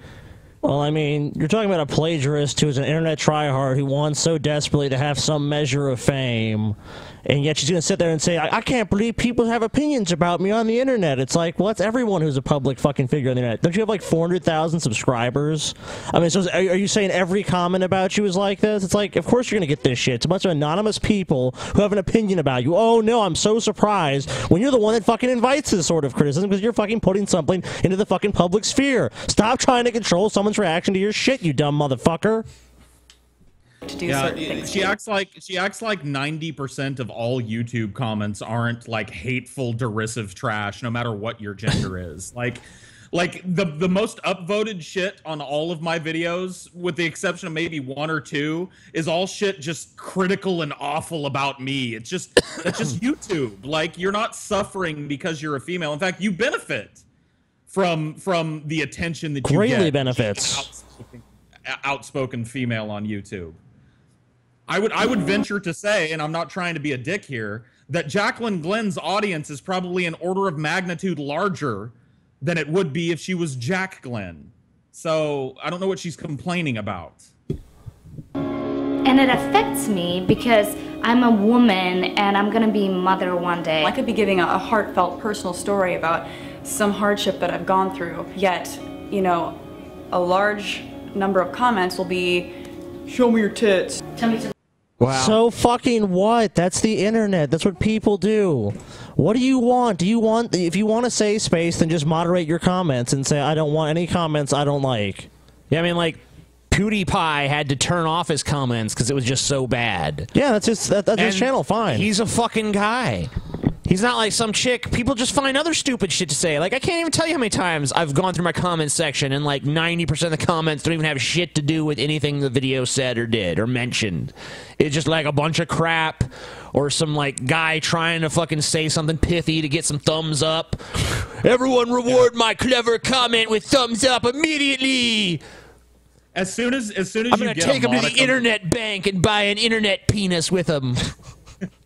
As soon as you get a modicum of popularity on YouTube or anywhere on the internet, it's like a moth to the flame. Like these retarded dregs of society come shambling out of the shadows, and they're like, faggot, dick bunny, show me your tits. You know, like, it's just like these zombie, empty-headed morons, and everybody's subjected to it. Everybody. No matter what your gender is, no matter what you look like, everybody gets a slice of the pie. Oh, yeah. I have this ability of blocking off everything that is bad. You're just a slut. Yeah, you don't deserve there you to go. live. Shut up and go do your makeup. Show us what lipstick you use or something, you know, you women do that are useful. I wouldn't even rape you. I had a conversation with... I wouldn't even rape you. You are beneath rape. It says YouTube with 4 million plus subscribers. Who said that, listen, Olga, if you're not getting lots of opportunities, your channel will disappear in the next 2 years unless you'll go back to basics and spread your legs. People have described in detail in an email that took 15 minutes to read how Bria... I made a video and somebody was like, Paul's ego, how did TJ's fist feel up your asshole when it was stretching your butthole wide open? Man, I can't make videos no more, man. I get tweets every day about how I look bad without a beard, man. I have to wear this beard like a badge of shame, like a burqa on my ugly face. Should wrap me up in duct tape until I suffocate to death, and then those people could come and watch. I can put a lot of thought into something, and I can put my heart into something, and sometimes I'll say it, and I'll make a video that... Okay, you know what? So what if you put that into it? So fucking... No one cares, all right? There's people who fucking, like... Every time you've ever seen, like, a shitty, horrible movie or something... It probably does represent a lot of people working really hard and like catering people and light guys and all these people working really hard. Sleeping in fucking shit conditions. There's people in almost every fucking putting their hearts and souls into it, and then the fucking end result is, I don't know, fucking Fantastic Four. Any version of it.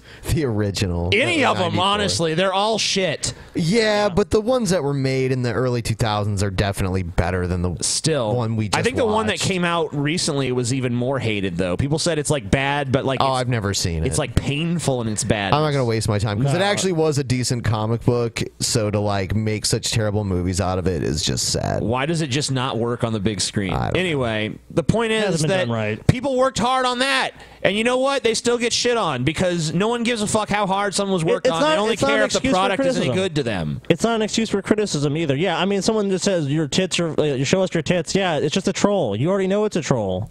And I mean, like, even if you have a fan base, like, you could be like ICP, you know? If you're a fucking juggalo, ICP, man, they the fucking bomb, they the greatest. And, you know, if you're anybody else, it's like, ICP, I've either never heard of them or they fucking suck. So, I mean, everyone's they got this. forget- You're always going to polarize. You're always going to have as much negative reaction as positive on some quarter of the internet. Yeah, I mean, it's like I think we're forgetting though, because all of us here know from experience that once you achieve a certain level of notoriety online, you get all this shit no matter what. So like the people that are watching that have like 2 subscribers and one of them is their aunt from Michigan, you know, and they always get nothing but positivity on their videos. Yeah, this might sound like a pretty fucking compelling argument.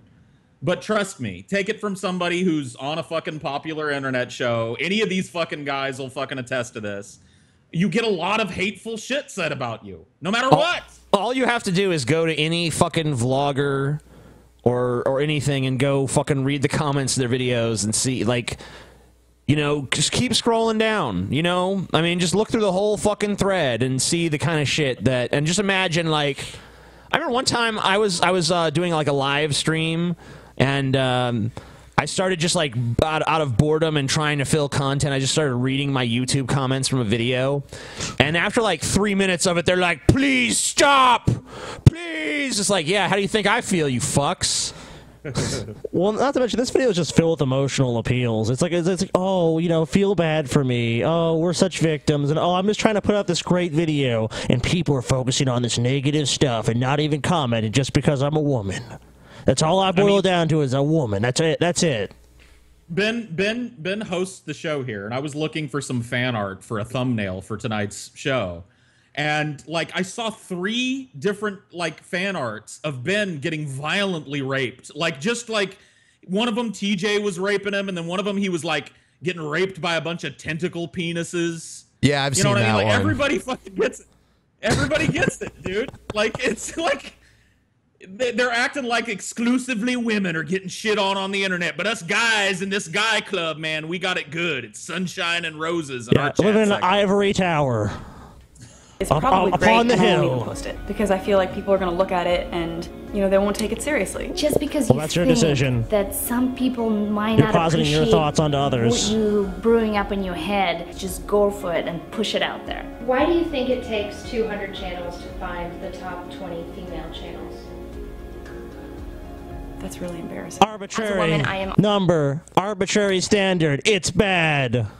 Offered far less money than my male counterparts that have similar views and subscribers. How do you know that? That is bullshit. YouTube has there is no metric built into YouTube that discriminates on the basis of gender. YouTube has algorithms set. One is like watch time, depends on how much you make, and 2, if you want to go talk about like branding and advertisers want people like this. They want women in this demographic that these women meet. Like if you go look at like the promotions, like the different sites, the vast majority, like 80%, I would say, from what I've seen, are geared towards women. So what she's saying is totally fucking false. Actually had to come to the point where I make a fake email that's a man. Mine is Ryan, and he will respond to emails from brands for me. And That's he will negotiate bogus. for me. I mean, maybe you did it, As but a that's woman, I would like to bogus. say, listen, we pop babies out of our vaginas. Good for you. Yeah. Congratulations. Here's your fucking trophy for happening to be born the gender that fucking shits a baby out its vagina. Congrats. Let me fucking lay my coat in the puddle of YouTube for you so you can pause without getting any negative contents. We can do anything before you say something negative or before you spread more. Is that kind of like staying at a Holiday Inn Express? No matter what it is, you're just an expert because you can squeeze a baby through your cunt. Yeah, how about people just fucking accept that people on the internet are going to say a lot of shit? It's like, shit, this bomb's going to go off in 10 seconds. Do you know how to defuse it? No, but I'm a woman. I squeeze a baby out of my vagina. I know what I'm doing. Give me them fucking wire cutters. Snip. Boom. Dead. Hatred because of whatever insecurity you have about yourself. Just think about the impact that's not why they're doing that necessarily. Something positive. Something positive that people that have why does it have to be positive? What does positive even fucking mean? What you're basically asking is for people just to fucking reinforce your version of reality, reinforce your narrative, agree with you on every fucking point. Yes. That's not going to happen. You want nothing but positivity. If you have deep-seated insecurities, you should not seek the light of the public eye. Period. Because nobody, no matter who you are, no matter what your gender is, no matter if you have a dick and balls or if you heroically deliver babies from your cunt, you're gonna get shit on the internet. People are gonna say mean things. To bet you wish somebody could have told you. Yeah, I want an army of sycophants to reinforce whatever crazy beliefs I have. Yeah, let's just bring that about. Yeah, I mean, come on.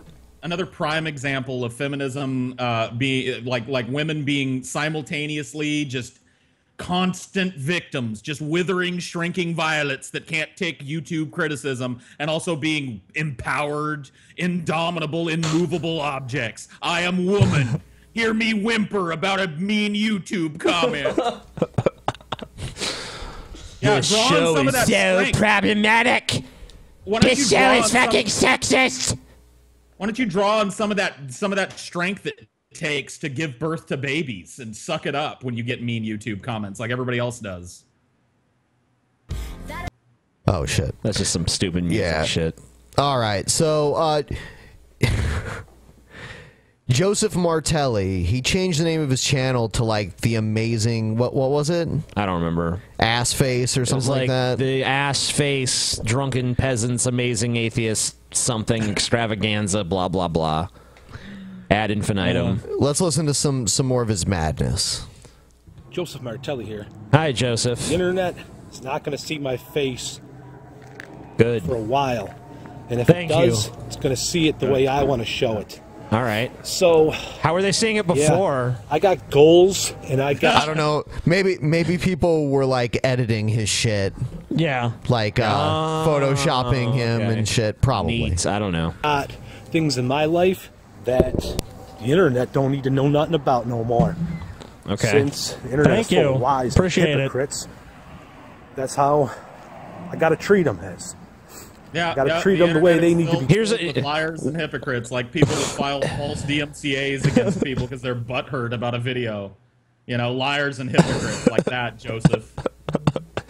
Yeah, they suck. I hate them. Treated. So check it. I'm going to say some words and I'm going to title some of my videos that none of you motherfuckers are going to know anything about. I'm going to make accounts that none of you motherfuckers are going to know anything about. Gonna speak some truths. Wait a minute. So your brilliant plan for avoiding harassment is, I'm gonna make my account so obscure people ain't even know where the fuck to find me. It's like, I think I see the flaw in this plan. He's so pathetic. Why does he even give that much of a fuck about some random people on the internet? Like, what is it with people? It's like, there's lots of random people on the internet. Yeah, sure, sometimes it pisses you off. I mean, undoubtedly, but just move on with your fucking life. Who cares? People keep burglarizing my house, so I've scattered all my belongings across the earth. That way no one knows where they are. Brilliant! Brilliant! It's like, oh my god. You're a fucking idiot. I don't know whether you're crazier than stupid or stupider than crazy. I love this too. Like, he's got to explain to us that he's going underground. Like, if Joseph Martelli keeled over and croaked tomorrow, anybody would know. Like, whatever happened to Joseph Martelli, man? That guy had some good points. No, dude. Let me tell you something. Let me tell you something. If like 2 months, like let's say we don't hear anything about him for like 2 months, right? Oh, dude, I just remembered something. What but is it? finish your thought, and then I'll tell you. Okay, if there's like if I didn't hear anything about Joseph Martelli for like 2 months, and someone came to me and was like, "Dude, you hear Joseph Martelli died?" I'd be like, "Who?" You know what? There are rumors and a video, going around that Gorilla 199 is dead. Oh wow, really? Yeah, there's a rest in peace Gorilla 199 video on his channel. Okay, well, you gotta take that with a grain of salt, though. Yeah, well, you know, I mean, I'm not going to take it with a grain of salt. I'm going to accept it as fact because I'm launching a new contest. I want to see Gorilla 199 tribute videos, tributes to his life and what he accomplished. Talking about flying saucers at the crucifixion on top of a pyramid. Oh, you're trying to take attention away from the other contest. TJ and Brett in love. Send him to Paul's ego. $100, $101 for the winner of my contest. $102 now. $103. $105 now. I said 105, TJ. Yeah, yeah. All right, 100. You went all, he so skipped a easy number. to trick TJ. So easy. 106, Scotty. $1 more than TJ's. $1 more than Scotty's. $1 more than TJ's. It stands. $1 more than Scotty's. This number just keeps going infinitely up. Who knows what the number We is? now gonna owe be. you guys infinity money. All right, seriously, the prize for mine's 100. I don't give a fuck what Scotty makes his. 101. 101. So are you listening to this shit, Paul? I mean, Yes. seriously. Yes, the sibling rivalry is real, man. It's real. That's very true.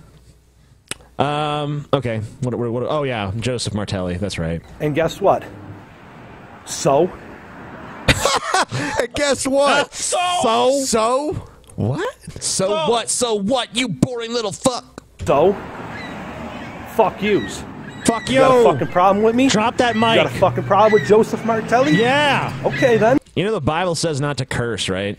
I love it when people make these internet videos and it just falls flat. Like they're trying to be tough. They're trying to be street and shit. They're like, oh, you fucking pussies making comments. You want to come visit me in the Bronx? You want to come fucking, you got a problem with me? You got a problem with Joseph Martelli? I don't give a fuck. Like it never works. Like I've never seen one of those videos and I'm like, yeah, I'm gonna get it. What a tough guy. Yeah, you're never like, oh shit, don't fuck with this dude. It's like, even if you did come across as intimidating, there's still like a lot of internet between me and you. So who cares? Yeah, tough guys actually show up at people's houses and beat the shit out of them. That's why they don't talk about it. Like that fucking there was that MMA guy a while back that had some dude on Twitter that was just trolling him constantly, and the MMA guy found out somehow the dude's fucking address and just showed up at his fucking house. He was like, hey man, you've been talking a lot of shit on fucking Twitter. What's up? Nothing happened. No fight happened. Clearly. Yeah, that was, I'm real sorry. I was just kidding around. Like, okay. That's what actual tough people, they don't go, I'm Joseph fucking Martelli, you got a problem? I don't care. Him saying his name over and over again is tough enough, Paul. Joseph Martelli, bitch! Yeah, fuck you. Fuck me you. my fucking dick. Like, Fuck all you haters. I'm Joseph Martelli. I'm real scared, man. I'm real fucking scared right now. What if I go to New York City and run into Joseph, TJ?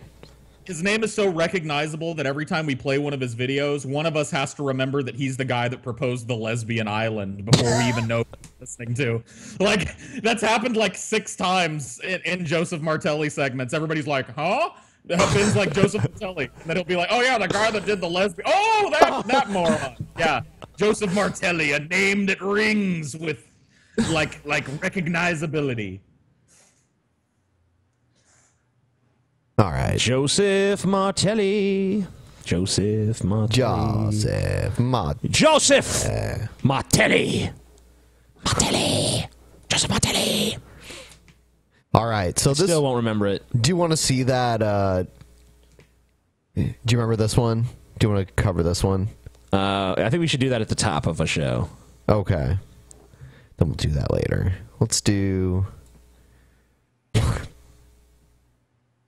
What is this?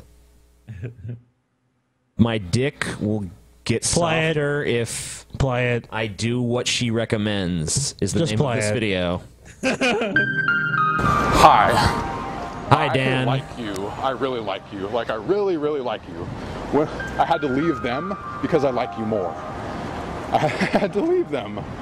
What's your name? Cree? Cree? Cree? Oh, God. This Cree? makes me so uncomfortable. Yeah, isn't he creepy Yeah, as fuck? what the fuck is going on? You know what? This dude just runs up on random girls and is just like, I like you, I love you, I love you, I like you. Carla? Sounds like TJ. Where are you from? I love you. Haha. I said it. I like you. I really like. Where you're from here? Do you have a Oh boyfriend? God! How does this? Tase this guy, please. Yeah, mace him or something. Yeah, for fuck's sake. fuck. See, this is the fucker that needs to be on an island, not the gay people. Yeah. Yeah. You do. Are you in love with him? I like you a lot. Like, it's good so far. Like, God, you're so creepy, I'm dude. attracted, Just you leave know? her the fuck alone. like, I mean, so far. I mean, but I'm gonna get to know. I want to get to know you. I'm going to get to know you. Like, I want to just keep talking to you. You know?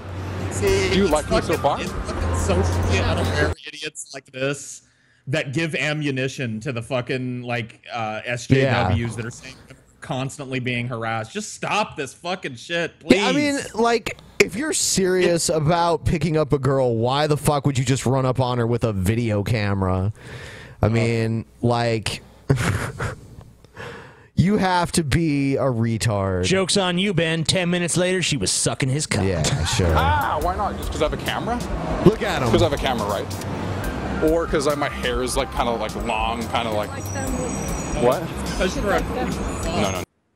Yeah. That walked out of nowhere and started telling her you loved her and asking her personal questions about her life. Here's another one. Hi, girl. Hi. Hi, girl. I like you. I like you. Happy New Year. What's your name? Amanda. Amanda? I'm Daniel. No, thank you. Do you like me? I like you, obviously. Wait. Oh wow, the cringe is so fucking strong. Hello? Bye. Happy New Year. Oh my god. Oh my god. Perfect lighting.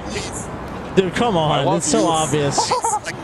I can't do this. This is harassment. Yeah. Dude, this is seriously fucking. This dude is fucked, dude. He puts his name in his videos and everything. I mean, He's like, a piece of shit. Someone needs to go stop him. Yeah. What's his name?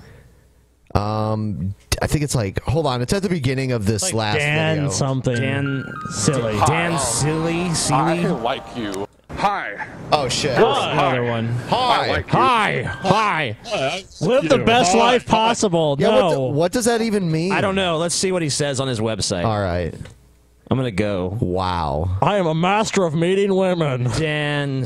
Yeah, women that promptly run the fuck away from you. This is how I picture Roosh V picking up women. I honestly think Roosh V has more tact in game than this. He says he like waits around the corner. Okay, so, so here's what happens if you go to his website. Dan Seeley or Siley or whatever the fuck it is .com. Live the best life possible. Sign up for the danseeley.com newsletter. Sign up to receive magical updates daily. Learn how to become healthy and happy. I will show you what I am doing each day in order to live a magical life. Email address, first name. So you're supposed to give him your email address and your first name so he can send you his bullshit newsletter. So his website has nothing to do with creeping on anybody. It's probably his newsletter. Who knows what the newsletter has in it. Let's see if anyone actually has them. Dan Seeley's polyamory family. Polyamory.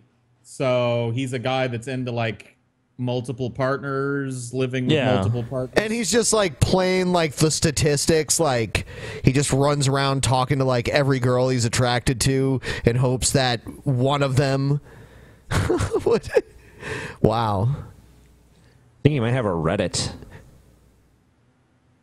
See. Dude, he's like literally running around the street. No, I guess not. With a camera. I don't understand.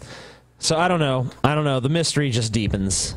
What a strange fellow. Yeah. Someone sent that to me earlier and I was like, whoa. I was getting uncomfortable watching it. Yeah, I can't hang with shit like that. That type of shit pops up on the internet every once in a while, just like a dude with no social awareness, like trying to pick up chicks, and they're always videotaping it as if that just makes the pussy moister. Like man, nothing gets me dripping wet like a man that runs up on me in a park with a video camera. Right. I love you. What? I like you. Do you like me? Why don't you let me? I guess I have long hair, you know. Yeah, hair. Yeah. So let's talk. Oh, yeah. All right. I like you. I like you. All right, TJ, have you? I like seen, you, Ben. TJ, have You're a good man, Ben. I like you a lot. Shut the fuck up. I like you, Ben. You like me? I like you. Have you seen the gun, have you seen the gun bed? The gun bed. Yeah, I have not seen this. All right, here it is. Here's an ad for the gun bed. The gun bed. The gun bed. Yep. Bed frames designed for your peace of mind. Don't be scared. Be prepared. And hear the sound of glass breaking, followed by large footsteps and voices in your house. Boom. Hear this guy's voice. When seconds count and the police are just minutes away, you need to have already thought. Thinking now may be too late. A gun in a nightstand, a closet, or under a bed may not be accessible quickly enough. What if when you woke up, the intruders were already in your room? Yeah. At that point, reaching for a firearm may tip off the intruder where your gun is and get you killed. There is a solution, the patent-pending gun bed. The gun bed is quite possibly the biggest breakthrough. Hold on. Wait a minute. That's the dumbest thing I've ever seen in my life. Hold on. What? Like, I don't know about anyone else, but I, like, put pressure on that part of the bed all the time on accident, you know, or just because happenstance. I don't want a fucking shotgun falling out. Like, what if the fucking shotgun falls out and, you know, you fucking end up pulling the trigger in your sleep and blowing your wife's brains out or some shit? Right, it points at the other side of the bed as it's falling out. I mean, at the very best, it's gonna fucking knock you in the fucking head.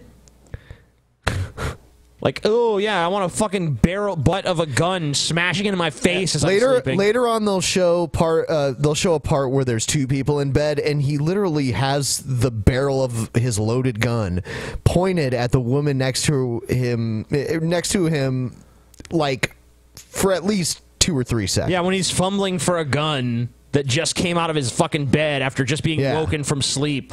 What if he fucking accidentally pulls the trigger when he's fucking grabbing the damn thing? Yeah, how paranoid do you need to be to have something like this? And it's like, okay, so you're going to wake up, you're going to hear glass breaking, you're going to grab a gun, and the first thing you're going to do is, like, just shoot to kill. You don't know what's going on. These security measures might make sense in, like, the gun bed allows Somalia or fast something. access to a firearm while keeping it secure, off the floor, out of the closet or the nightstand, and away from curious children when locked. In the event you hear an intruder and think it would be wise to investigate, the shotgun can quietly be removed, although I used the loudest racking shotgun I could find, because the last sound an intruder wants to hear is the sound of a shotgun racking a shell. That sound is a universal language that may cause an intruder to flee without any confrontation at all. Notice the muzzle goes past the second person's head, and the natural movement brings it farther away from your loved one. For this reason, never store a pistol in the gun bed. Other features include a small cabinet lock for obvious safety and security reasons, adjustable springs that can be moved to change the pressure. Okay, the guy who is making and voicing this and probably invented this product as well is like... he's probably like the fucking, like, he probably like lives out in the fucking woods like the Unabomber in some small shack where he's like working on his manifesto and shit, and he uses all the profits from his gun bed to buy more, stockpile more ammunition for the coming race war or whatever the fuck is gonna happen. I don't know, dude. Like, it's all part of the absurd power fantasy that some gun people engage in, where they're like liberty warriors, and who knows, a team of ninjas might break into my fucking house at any moment. I need to have some weird, like, fucking drawer over my head when I sleep so I can get my hands on a shotgun quicker than I could leaning over the side of the bed. It's absurd. Like, nobody that buys this bed is ever going to use it to defend themselves. In fact, I have a feeling more people are going to get clocked in the head with their own fucking shotgun by accidentally bumping their head up against that back panel at night than will ever shoot an intruder with this absurd fucking invention. The door, although the door comes set with enough pressure not to open if you bump it while sleeping or moving around in bed. For more information and pricing, go to www.gunbed.net. Thank you. Yeah, I wonder how much it is. Got a patent-pending mechanism that somehow gives easily when you push the back of your hands over your head awkwardly, but won't push easily if your pillow mushes up against the back of your bed while you're rolling over at night. Yeah, okay. All right, bud.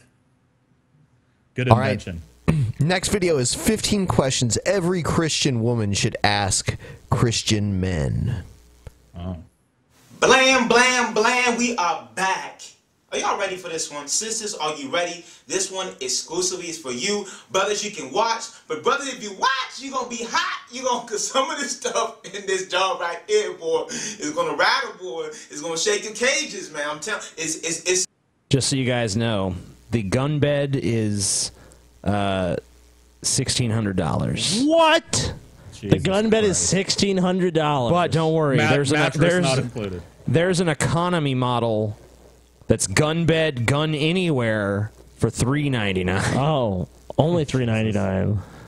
some heavy stuff in this one today. So this is for the ladies. I know I've been coming at you kind of hard. And you've really been writing in and responding with sincere hearts about, dude, what can we do? How can we raise our standard up? What kind of questions can we ask men before we get into a relationship with them? How can we guard ourselves? How can we guard our hearts? So I got it. I got a list for you today of 15 questions that godly women.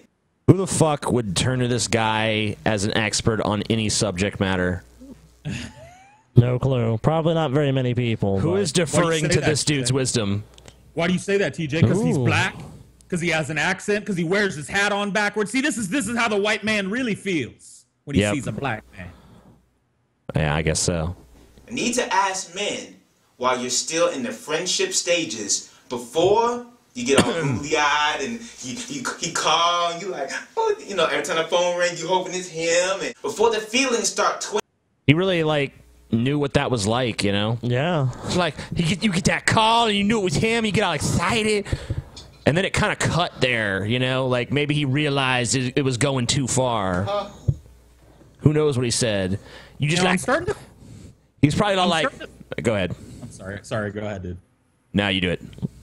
I'm just starting to think that, like people are like leaving Christianity in record numbers because no matter what the situation, there's like a list of rules you gotta follow. Like maybe people don't like every little social interaction they have boiled down to like, here's 15 things you gotta do if you're a Christian before you can date somebody. Like maybe people are tired of that shit. Maybe. Let's see what he says, though. And your heart get all fluttery and stuff like that. Because once the heart get fluttery, you start loving dude, there's a good chance you're not going to care what the Bible says. You're not going to want accountability. You're not going to want instruction from godly people. You're not going to want to hear this dude isn't right for you or this relationship is ungodly. Once you fall in love, you pretty much close your ears to everything except for what you want. That's your boo. That's your man. Why everybody hating? Why you mad because you ain't got no man? And just because he ain't perfect. Girl, he trying. I've heard it all. So I want to get to the system. Like, say these 15 things, or is he just going to do the heart shake for the entire video? It's the fucking bad YouTube video rule. They can never get to the point quickly. It never happens. I'm fucking serious. It's like you just know because it takes them 5 minutes to get to the fucking point. Don't worry, it's coming. It's coming. Before you get emotionally attached, get you some questions you can ask these guys to make sure you're headed in the right direction. Sisters, if you really don't want a godly man, don't watch this video. Don't watch it. Because this is for the sisters that want the godly. You already said all of this. That's the fucking title of the video. You already said every fucking thing you need to say. Get to the fucking list. I think that if someone clicks on a video like 15 things you gotta do if you want a godly man or whatever, that's probably someone who's interested in that subject for some fucking reason. You don't need to tell us that it's not for people who don't want that. It's fucking evident. When I click on a countdown list to watch it, you want to know what the first words I hope I hear out of the fucking person's mouth is? Number 15. That's it. I want to go right into the list. I don't need the pre-qualifier. If I've clicked on your top 10 list, it's something I'm already interested in. Very true.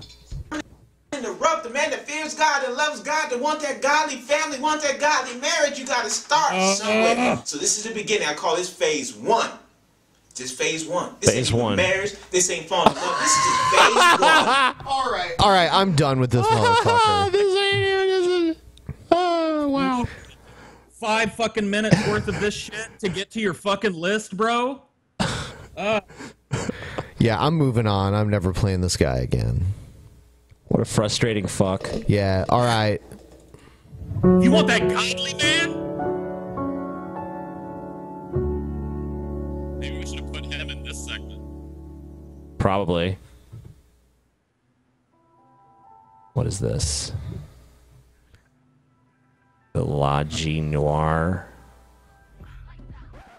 No. Those out there with a melanin deficiency, it is not the job of black women to explain to you all in nauseum the ramifications of racism and white. In nauseum? It's ad nauseum. Yeah. Oh, mansplaining. On nauseum. Okay, you're using your Anglo-centric English. Well, she's right. using Latin phrases, and I don't care for her fucking appropriating Latin. If ever I run across something like this, and they start out the video with like, "It is not my job to educate you about my personal philosophy that I want you to defer to at every moment," I'm instantly done. Like, it's over. Like, why do people do this? Why do you think this is going to engender like positive feelings for your cause and people? Because I know what I love. Like, I love walking up to somebody and having them going, "Hold up. It's not my job to explain to you how to interact with me. I'm gonna really seek out that person's company." Supremacy. We are not obligated to educate you on our oppression that we have to experience daily, that you benefit from on the daily. So we can't experience it because you're saying that basically as a white male it's impossible for me to know what the experience is, but then you're also not obligated to tell me your experiences. So how am I supposed to know? And it's not your job to educate me, but so how do I ever learn this? Because you say if I go read about this, you say no, it's not the same thing. You're not experiencing it. So you're the one with the experience. The only way I can learn is from you. That sounds like racism to me, Scotty. It's not her job. Okay, well, Scotty is racist. It's not our job. You are not entitled to our time. You are not entitled to our labor. You are not entitled to our kindness. Bitch, you're not even entitled to a sliver of the sidewalk when we're walking outside. You're not entitled to... I'm not entitled to a sliver of the sidewalk when you're walking outside. I'm actually entitled to any part of the sidewalk. It's for public use, you fucking cunt. What's up, my beautiful black babies, and welcome to another episode of Flash Noir. Now into today's episode, I just wanted to come and talk about how white people feel as if, you know, it's the job of black people, but black women in particular, to explain to them racism and sexism and misogynoir and anything else they can think of on that random day. So you're not racist, but yet you're going to define, oh, it's all white people believe this. You're a fucking racist. Racism is power plus privilege. Oh, that definition is bullshit. We all fucking know it. It's just a fucking cop-out so they can say, oh, well, they could be bigots, but they can't be racist because they lack power. It's like, oh, so it's better to be a bigot. Wonderful. If a white woman made a fucking channel where she was like, "What's up, beautiful white people? Let's talk about these darkies, man. These ape-like creatures walking among us that ain't entitled to a sliver of the sidewalk," she'd be up in fucking arms, dude. It would be a goddamn holocaust on the internet. But because this chick is black, she can sit there and just generalize white people for an entire video. Awesome. Not racist because they asked. This is all sparked by a particular incident that happened on Tumblr. So anyway, I'm on Tumblr. I see I got a message. You know, you get all happy when you got a message. Like, ooh, somebody want to talk to me. So yeah, I go in there and I see, hello, sir / ma'am. Is white privilege a thing? If so, elaborate. Elaborate? Bitch, who was you demanding information from first? So you have a Tumblr ask box and you get mad when people ask questions to it. Yeah. Okay. How illogical. I mean, you know, it's obviously optional. They don't have any actual ability to command you to elaborate. I mean, obviously, they're asking you to fucking elaborate. Obviously, what she's saying is it's so self-evident that white privilege exists. Why would you ask such an absurd question? She's incredulous, basically. Stuff. I don't think you're in the right place, sweetheart. If you don't know what white privilege is, this is kind of like racism 101 type shit. So if you don't even know what that is, like, you are very far behind. That's racism 101 shit, y'all. White privilege, that's racism 101. So you're saying it's this deep, terrible systemic issue that people are constantly abused and killed and die for, but then you're just gonna say, oh, it's just racism 101, just cavalierly. So obviously you don't even take this shit that seriously. Yeah, I mean, like, if you really thought this was like a serious, huge systemic problem, wouldn't you want to explain it to as many people as possible? Especially those interested in talking to you about it. I mean, like, if I don't know about you, but if I'm like deeply interested in like an issue and how it affects society, like, I'm liable to go around and fucking talk about it, especially if I have a YouTube channel with an audience. Well, if you educate someone, if you tell someone about your viewpoint, it opens up the ability for them to ask clarifying questions. And that's a scary proposition for an SJW, because clarifying questions are harassment. Look at the way she's reacting. It's not like he was like, "Hey, ape person, hey, cunt of a female, why does white privilege?" He was just like, hey, sir or madam, does white privilege exist? Please elaborate. What are you doing? How dare you ask me a clarifying question? The impudence. You're a black woman, that's fine. I will teach you all goddamn day. This is what I do. This is what I'm passionate about. So but if you're you racist. are anyone outside of the realm of a black woman, if you're not in that group specifically, girl, like, go to Google. Google is always free. I think I say that in like every one of my videos. Yeah, like, okay, so here's racism 101 for you. When you fucking start saying, like, okay, black people, black women specifically are okay coming to me and asking anything, but anyone else, fuck off. That is a racist policy. I don't know why anyone in general would want to ask you anything, because you're obviously a fucking moron, but if they do, you shouldn't discriminate them based on race. I mean, like, can you imagine if I was, like, on my channel and I saw, like, a comment from a black person, I'm like, block. We don't need your opinion around here, darky. Hey, darky, there's Google. If what she's saying is true and her channel is for black women only and about black women only, why has she spent the entire video talking to white people and telling them that they're not worthy of the sidewalk and that she doesn't have to explain shit? Don't you think if it was your passion to talk to black women, you would talk to black women and not white people? It seems like maybe it's your passion to inflame racial tensions in people. Like, maybe it's your passion to get a group of like-minded, single-minded fucking racists together and chuckle about white people. That's starting to...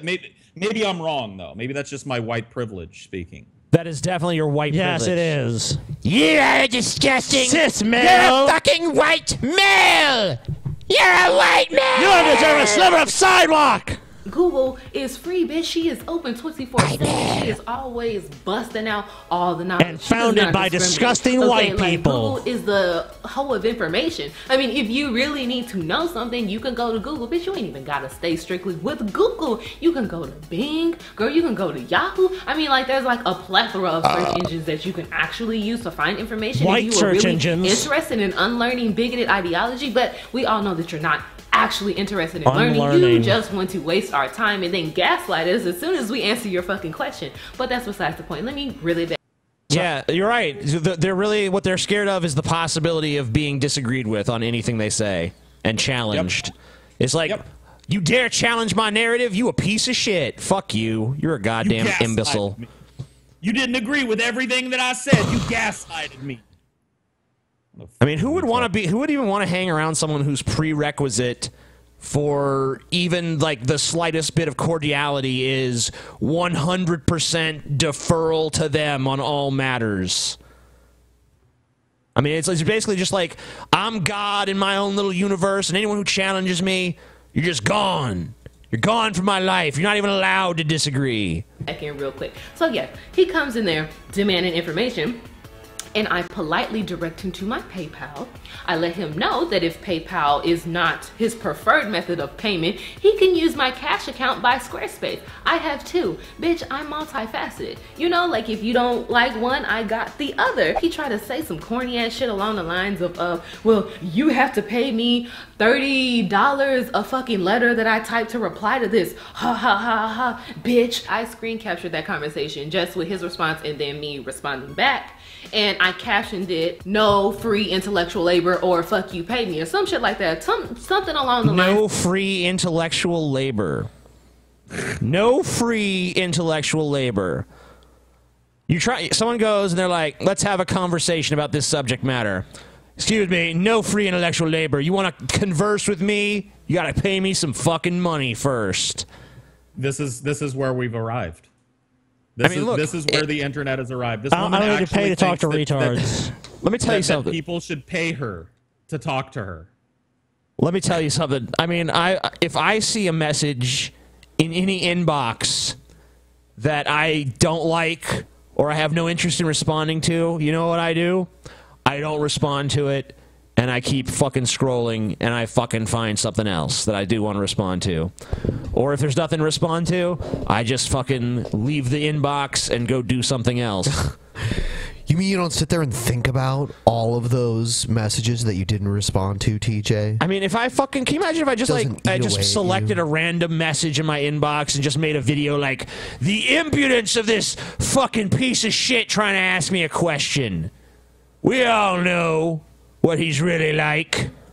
Yeah, why would you have an ass box and then they're going to say it's intellectual labor? Let me tell you something. If you're not a white male, don't ask me shit. Of you paying me for the information that you expect me to give you. You know how you pay no, they asked for you a services, question. you pay for products. It's totally you optional. pay for education nowadays. I mean, you don't get to go to school for free. Okay, no one views your answer to the question as education. They view it as conversation. Maybe they'll learn something in the conversation. Yeah, I mean, but no one views you as a fucking educator. Yeah, are you some sort of licensed educator? I mean, do you have a formal education to be an educator? I mean, yeah. Are you an expert with someone's in some field where people actually will pay you? Because that is true. If you're an expert in some field, then yeah, you can get paid to talk about what you know about. Sure. Yeah, she's got a master's degree from Loudmouths on the Internet University. Yeah, going to public school, and that's only up to high school. So I don't even understand why you expect me, a stranger, to answer all of your questions just because you asked them. Oh wait, I don't know. Maybe it was that moment you fucking created a Tumblr and then enabled the ask box. Maybe that's when they figured they could ask you a question. I don't know. I'm crazy like that, but I think that could be it. Wife, you're white. Duh. So yeah, basically when I screen capture that or whatever and I put it on Tumblr, girl, they just like ascended into my motherfucking mentions. I mean, just one after the other. I love this gesture. I love this gesture here. Ascended. Yeah. Ascended. Yeah. It's like... Yeah. Bitch, this white fucking bitch. People like this piss me off just finding things I would to be explain to irritated her with why that's funny, but she hasn't paid me for my fucking knowledge yet. That's true. Yeah. I would explain to her why it looks stupid for her to say, ascended, the rocket ship ascended from the sky. I would explain to her why that makes her look like a fucking mongoloid retard. But she hasn't hit up that she hasn't hit up that PayPal yet for my knowledge. So gotta charge you more for that shit. Wow, he came in there so nice and you still responded with fuck you pay me. Your cause is never gonna get any attention if this is how you treat your allies. went all the way with that shit. Called that nigga an ally and he don't even know what white privilege is. Girl, where do they do that at? Please inform me. Give me the coordinates. One, we don't need you guys. And if you feel as if we need you guys to get our point across, or if you feel that we need you guys in order for our message to be valid, I mean, fucking message. This is our lives. Okay, literally. well, not your message to be valid. Okay, if you're talking about white privilege or whatever your opinion is, the burden of proof is to you. You're making a claim about something. Here's how ideas work. You have, like, if you want an idea to be successful and to actually impact society, yeah, it's kind of important that you get people on board with that idea. You know, we all just kind of assume that most people who have ideas that they want to convince people of want people to gravitate towards that idea. I mean, here's the truth. You live in a society where most people do not have the same skin color as you. And you notice some societal ills based around having the same skin color as you do. Now, you have to go out and convince the other people that live in this country who you claim are perpetrating these ills against you to stop doing it. And you're not going to do that when they come to you and ask an honest question. If you go, fuck you, you're not a black woman, it's not my job to educate you, hit up my PayPal if you want my time. You're going to get nowhere. That's the truth. Spinning your wheels in the mud. If we have to abide by your rules and regulations on how we deliver that message, so basically you tone policing us, if you need all of that in order for... By the way, white people quit... Go ahead. White people didn't invent how ideas spread. We didn't make some rule. We're not trying to impose some rule on you that we cooked up as white people. Like, yeah, we know as white people we're better at ideas. So let's hamstring the blacks with this idea clause. No, ideas spread the way that they do because they're good ideas. When an idea is good, people across the spectrum pick up on it. That's the way it works. When sometimes even when it's bad too. Yeah. When an idea is bad, people do the same thing. For you to believe that we're actually telling the truth. Bitch, you ain't no fucking ally, and we don't need you. We don't need any of you motherfucking guys. So if you really feel like you want to hop up into my video and my comments and my mentions with that white savior complex, agree with me. Bitch, you can exit stage left. I know, like on my channel, I kind of rage at black dudes a lot because like I have an immediate proximity to black dudes, but don't you for a second, bitch, think that I won't come for your ass too. Don't come up into my shit. Yeah, I'm so scared. Please don't come for my I'm gonna give ass. her exactly what she wants. After we watch this video on the show tonight, I'm going to completely forget she ever fucking existed and never seek out her content again. So I guess she wins. You know? Yeah, you win. You win, Philology Noir. By the way, white people invented noir, so you can't have it. I don't know what philology is, but we might have invented that too. Probably. So, do you want to do one more segment? Nope. Go to the post show. Go to the post show. It's time for the post show. I'm going to play the intro to the feminist slam poetry thing just so everyone can see it. Cool. All right. Show them the new intro we got for it. Yeah, we don't actually have any feminist slam poetry because we're going to watch it in the post show. Oh, is that what you want to do? Yeah, all right. But we'll show them the intro here. Here it is.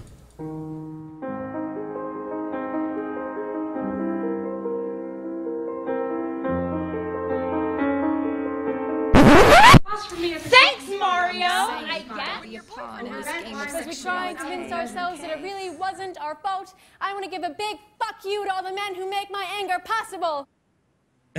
Does that black woman have a bloody tampon on her daishiki headdress? Yep. Yes. Nice. She sure does. All right, everyone, give it a thumbs up. We'll see you in the post show. Good night, everybody. Good night. Good night.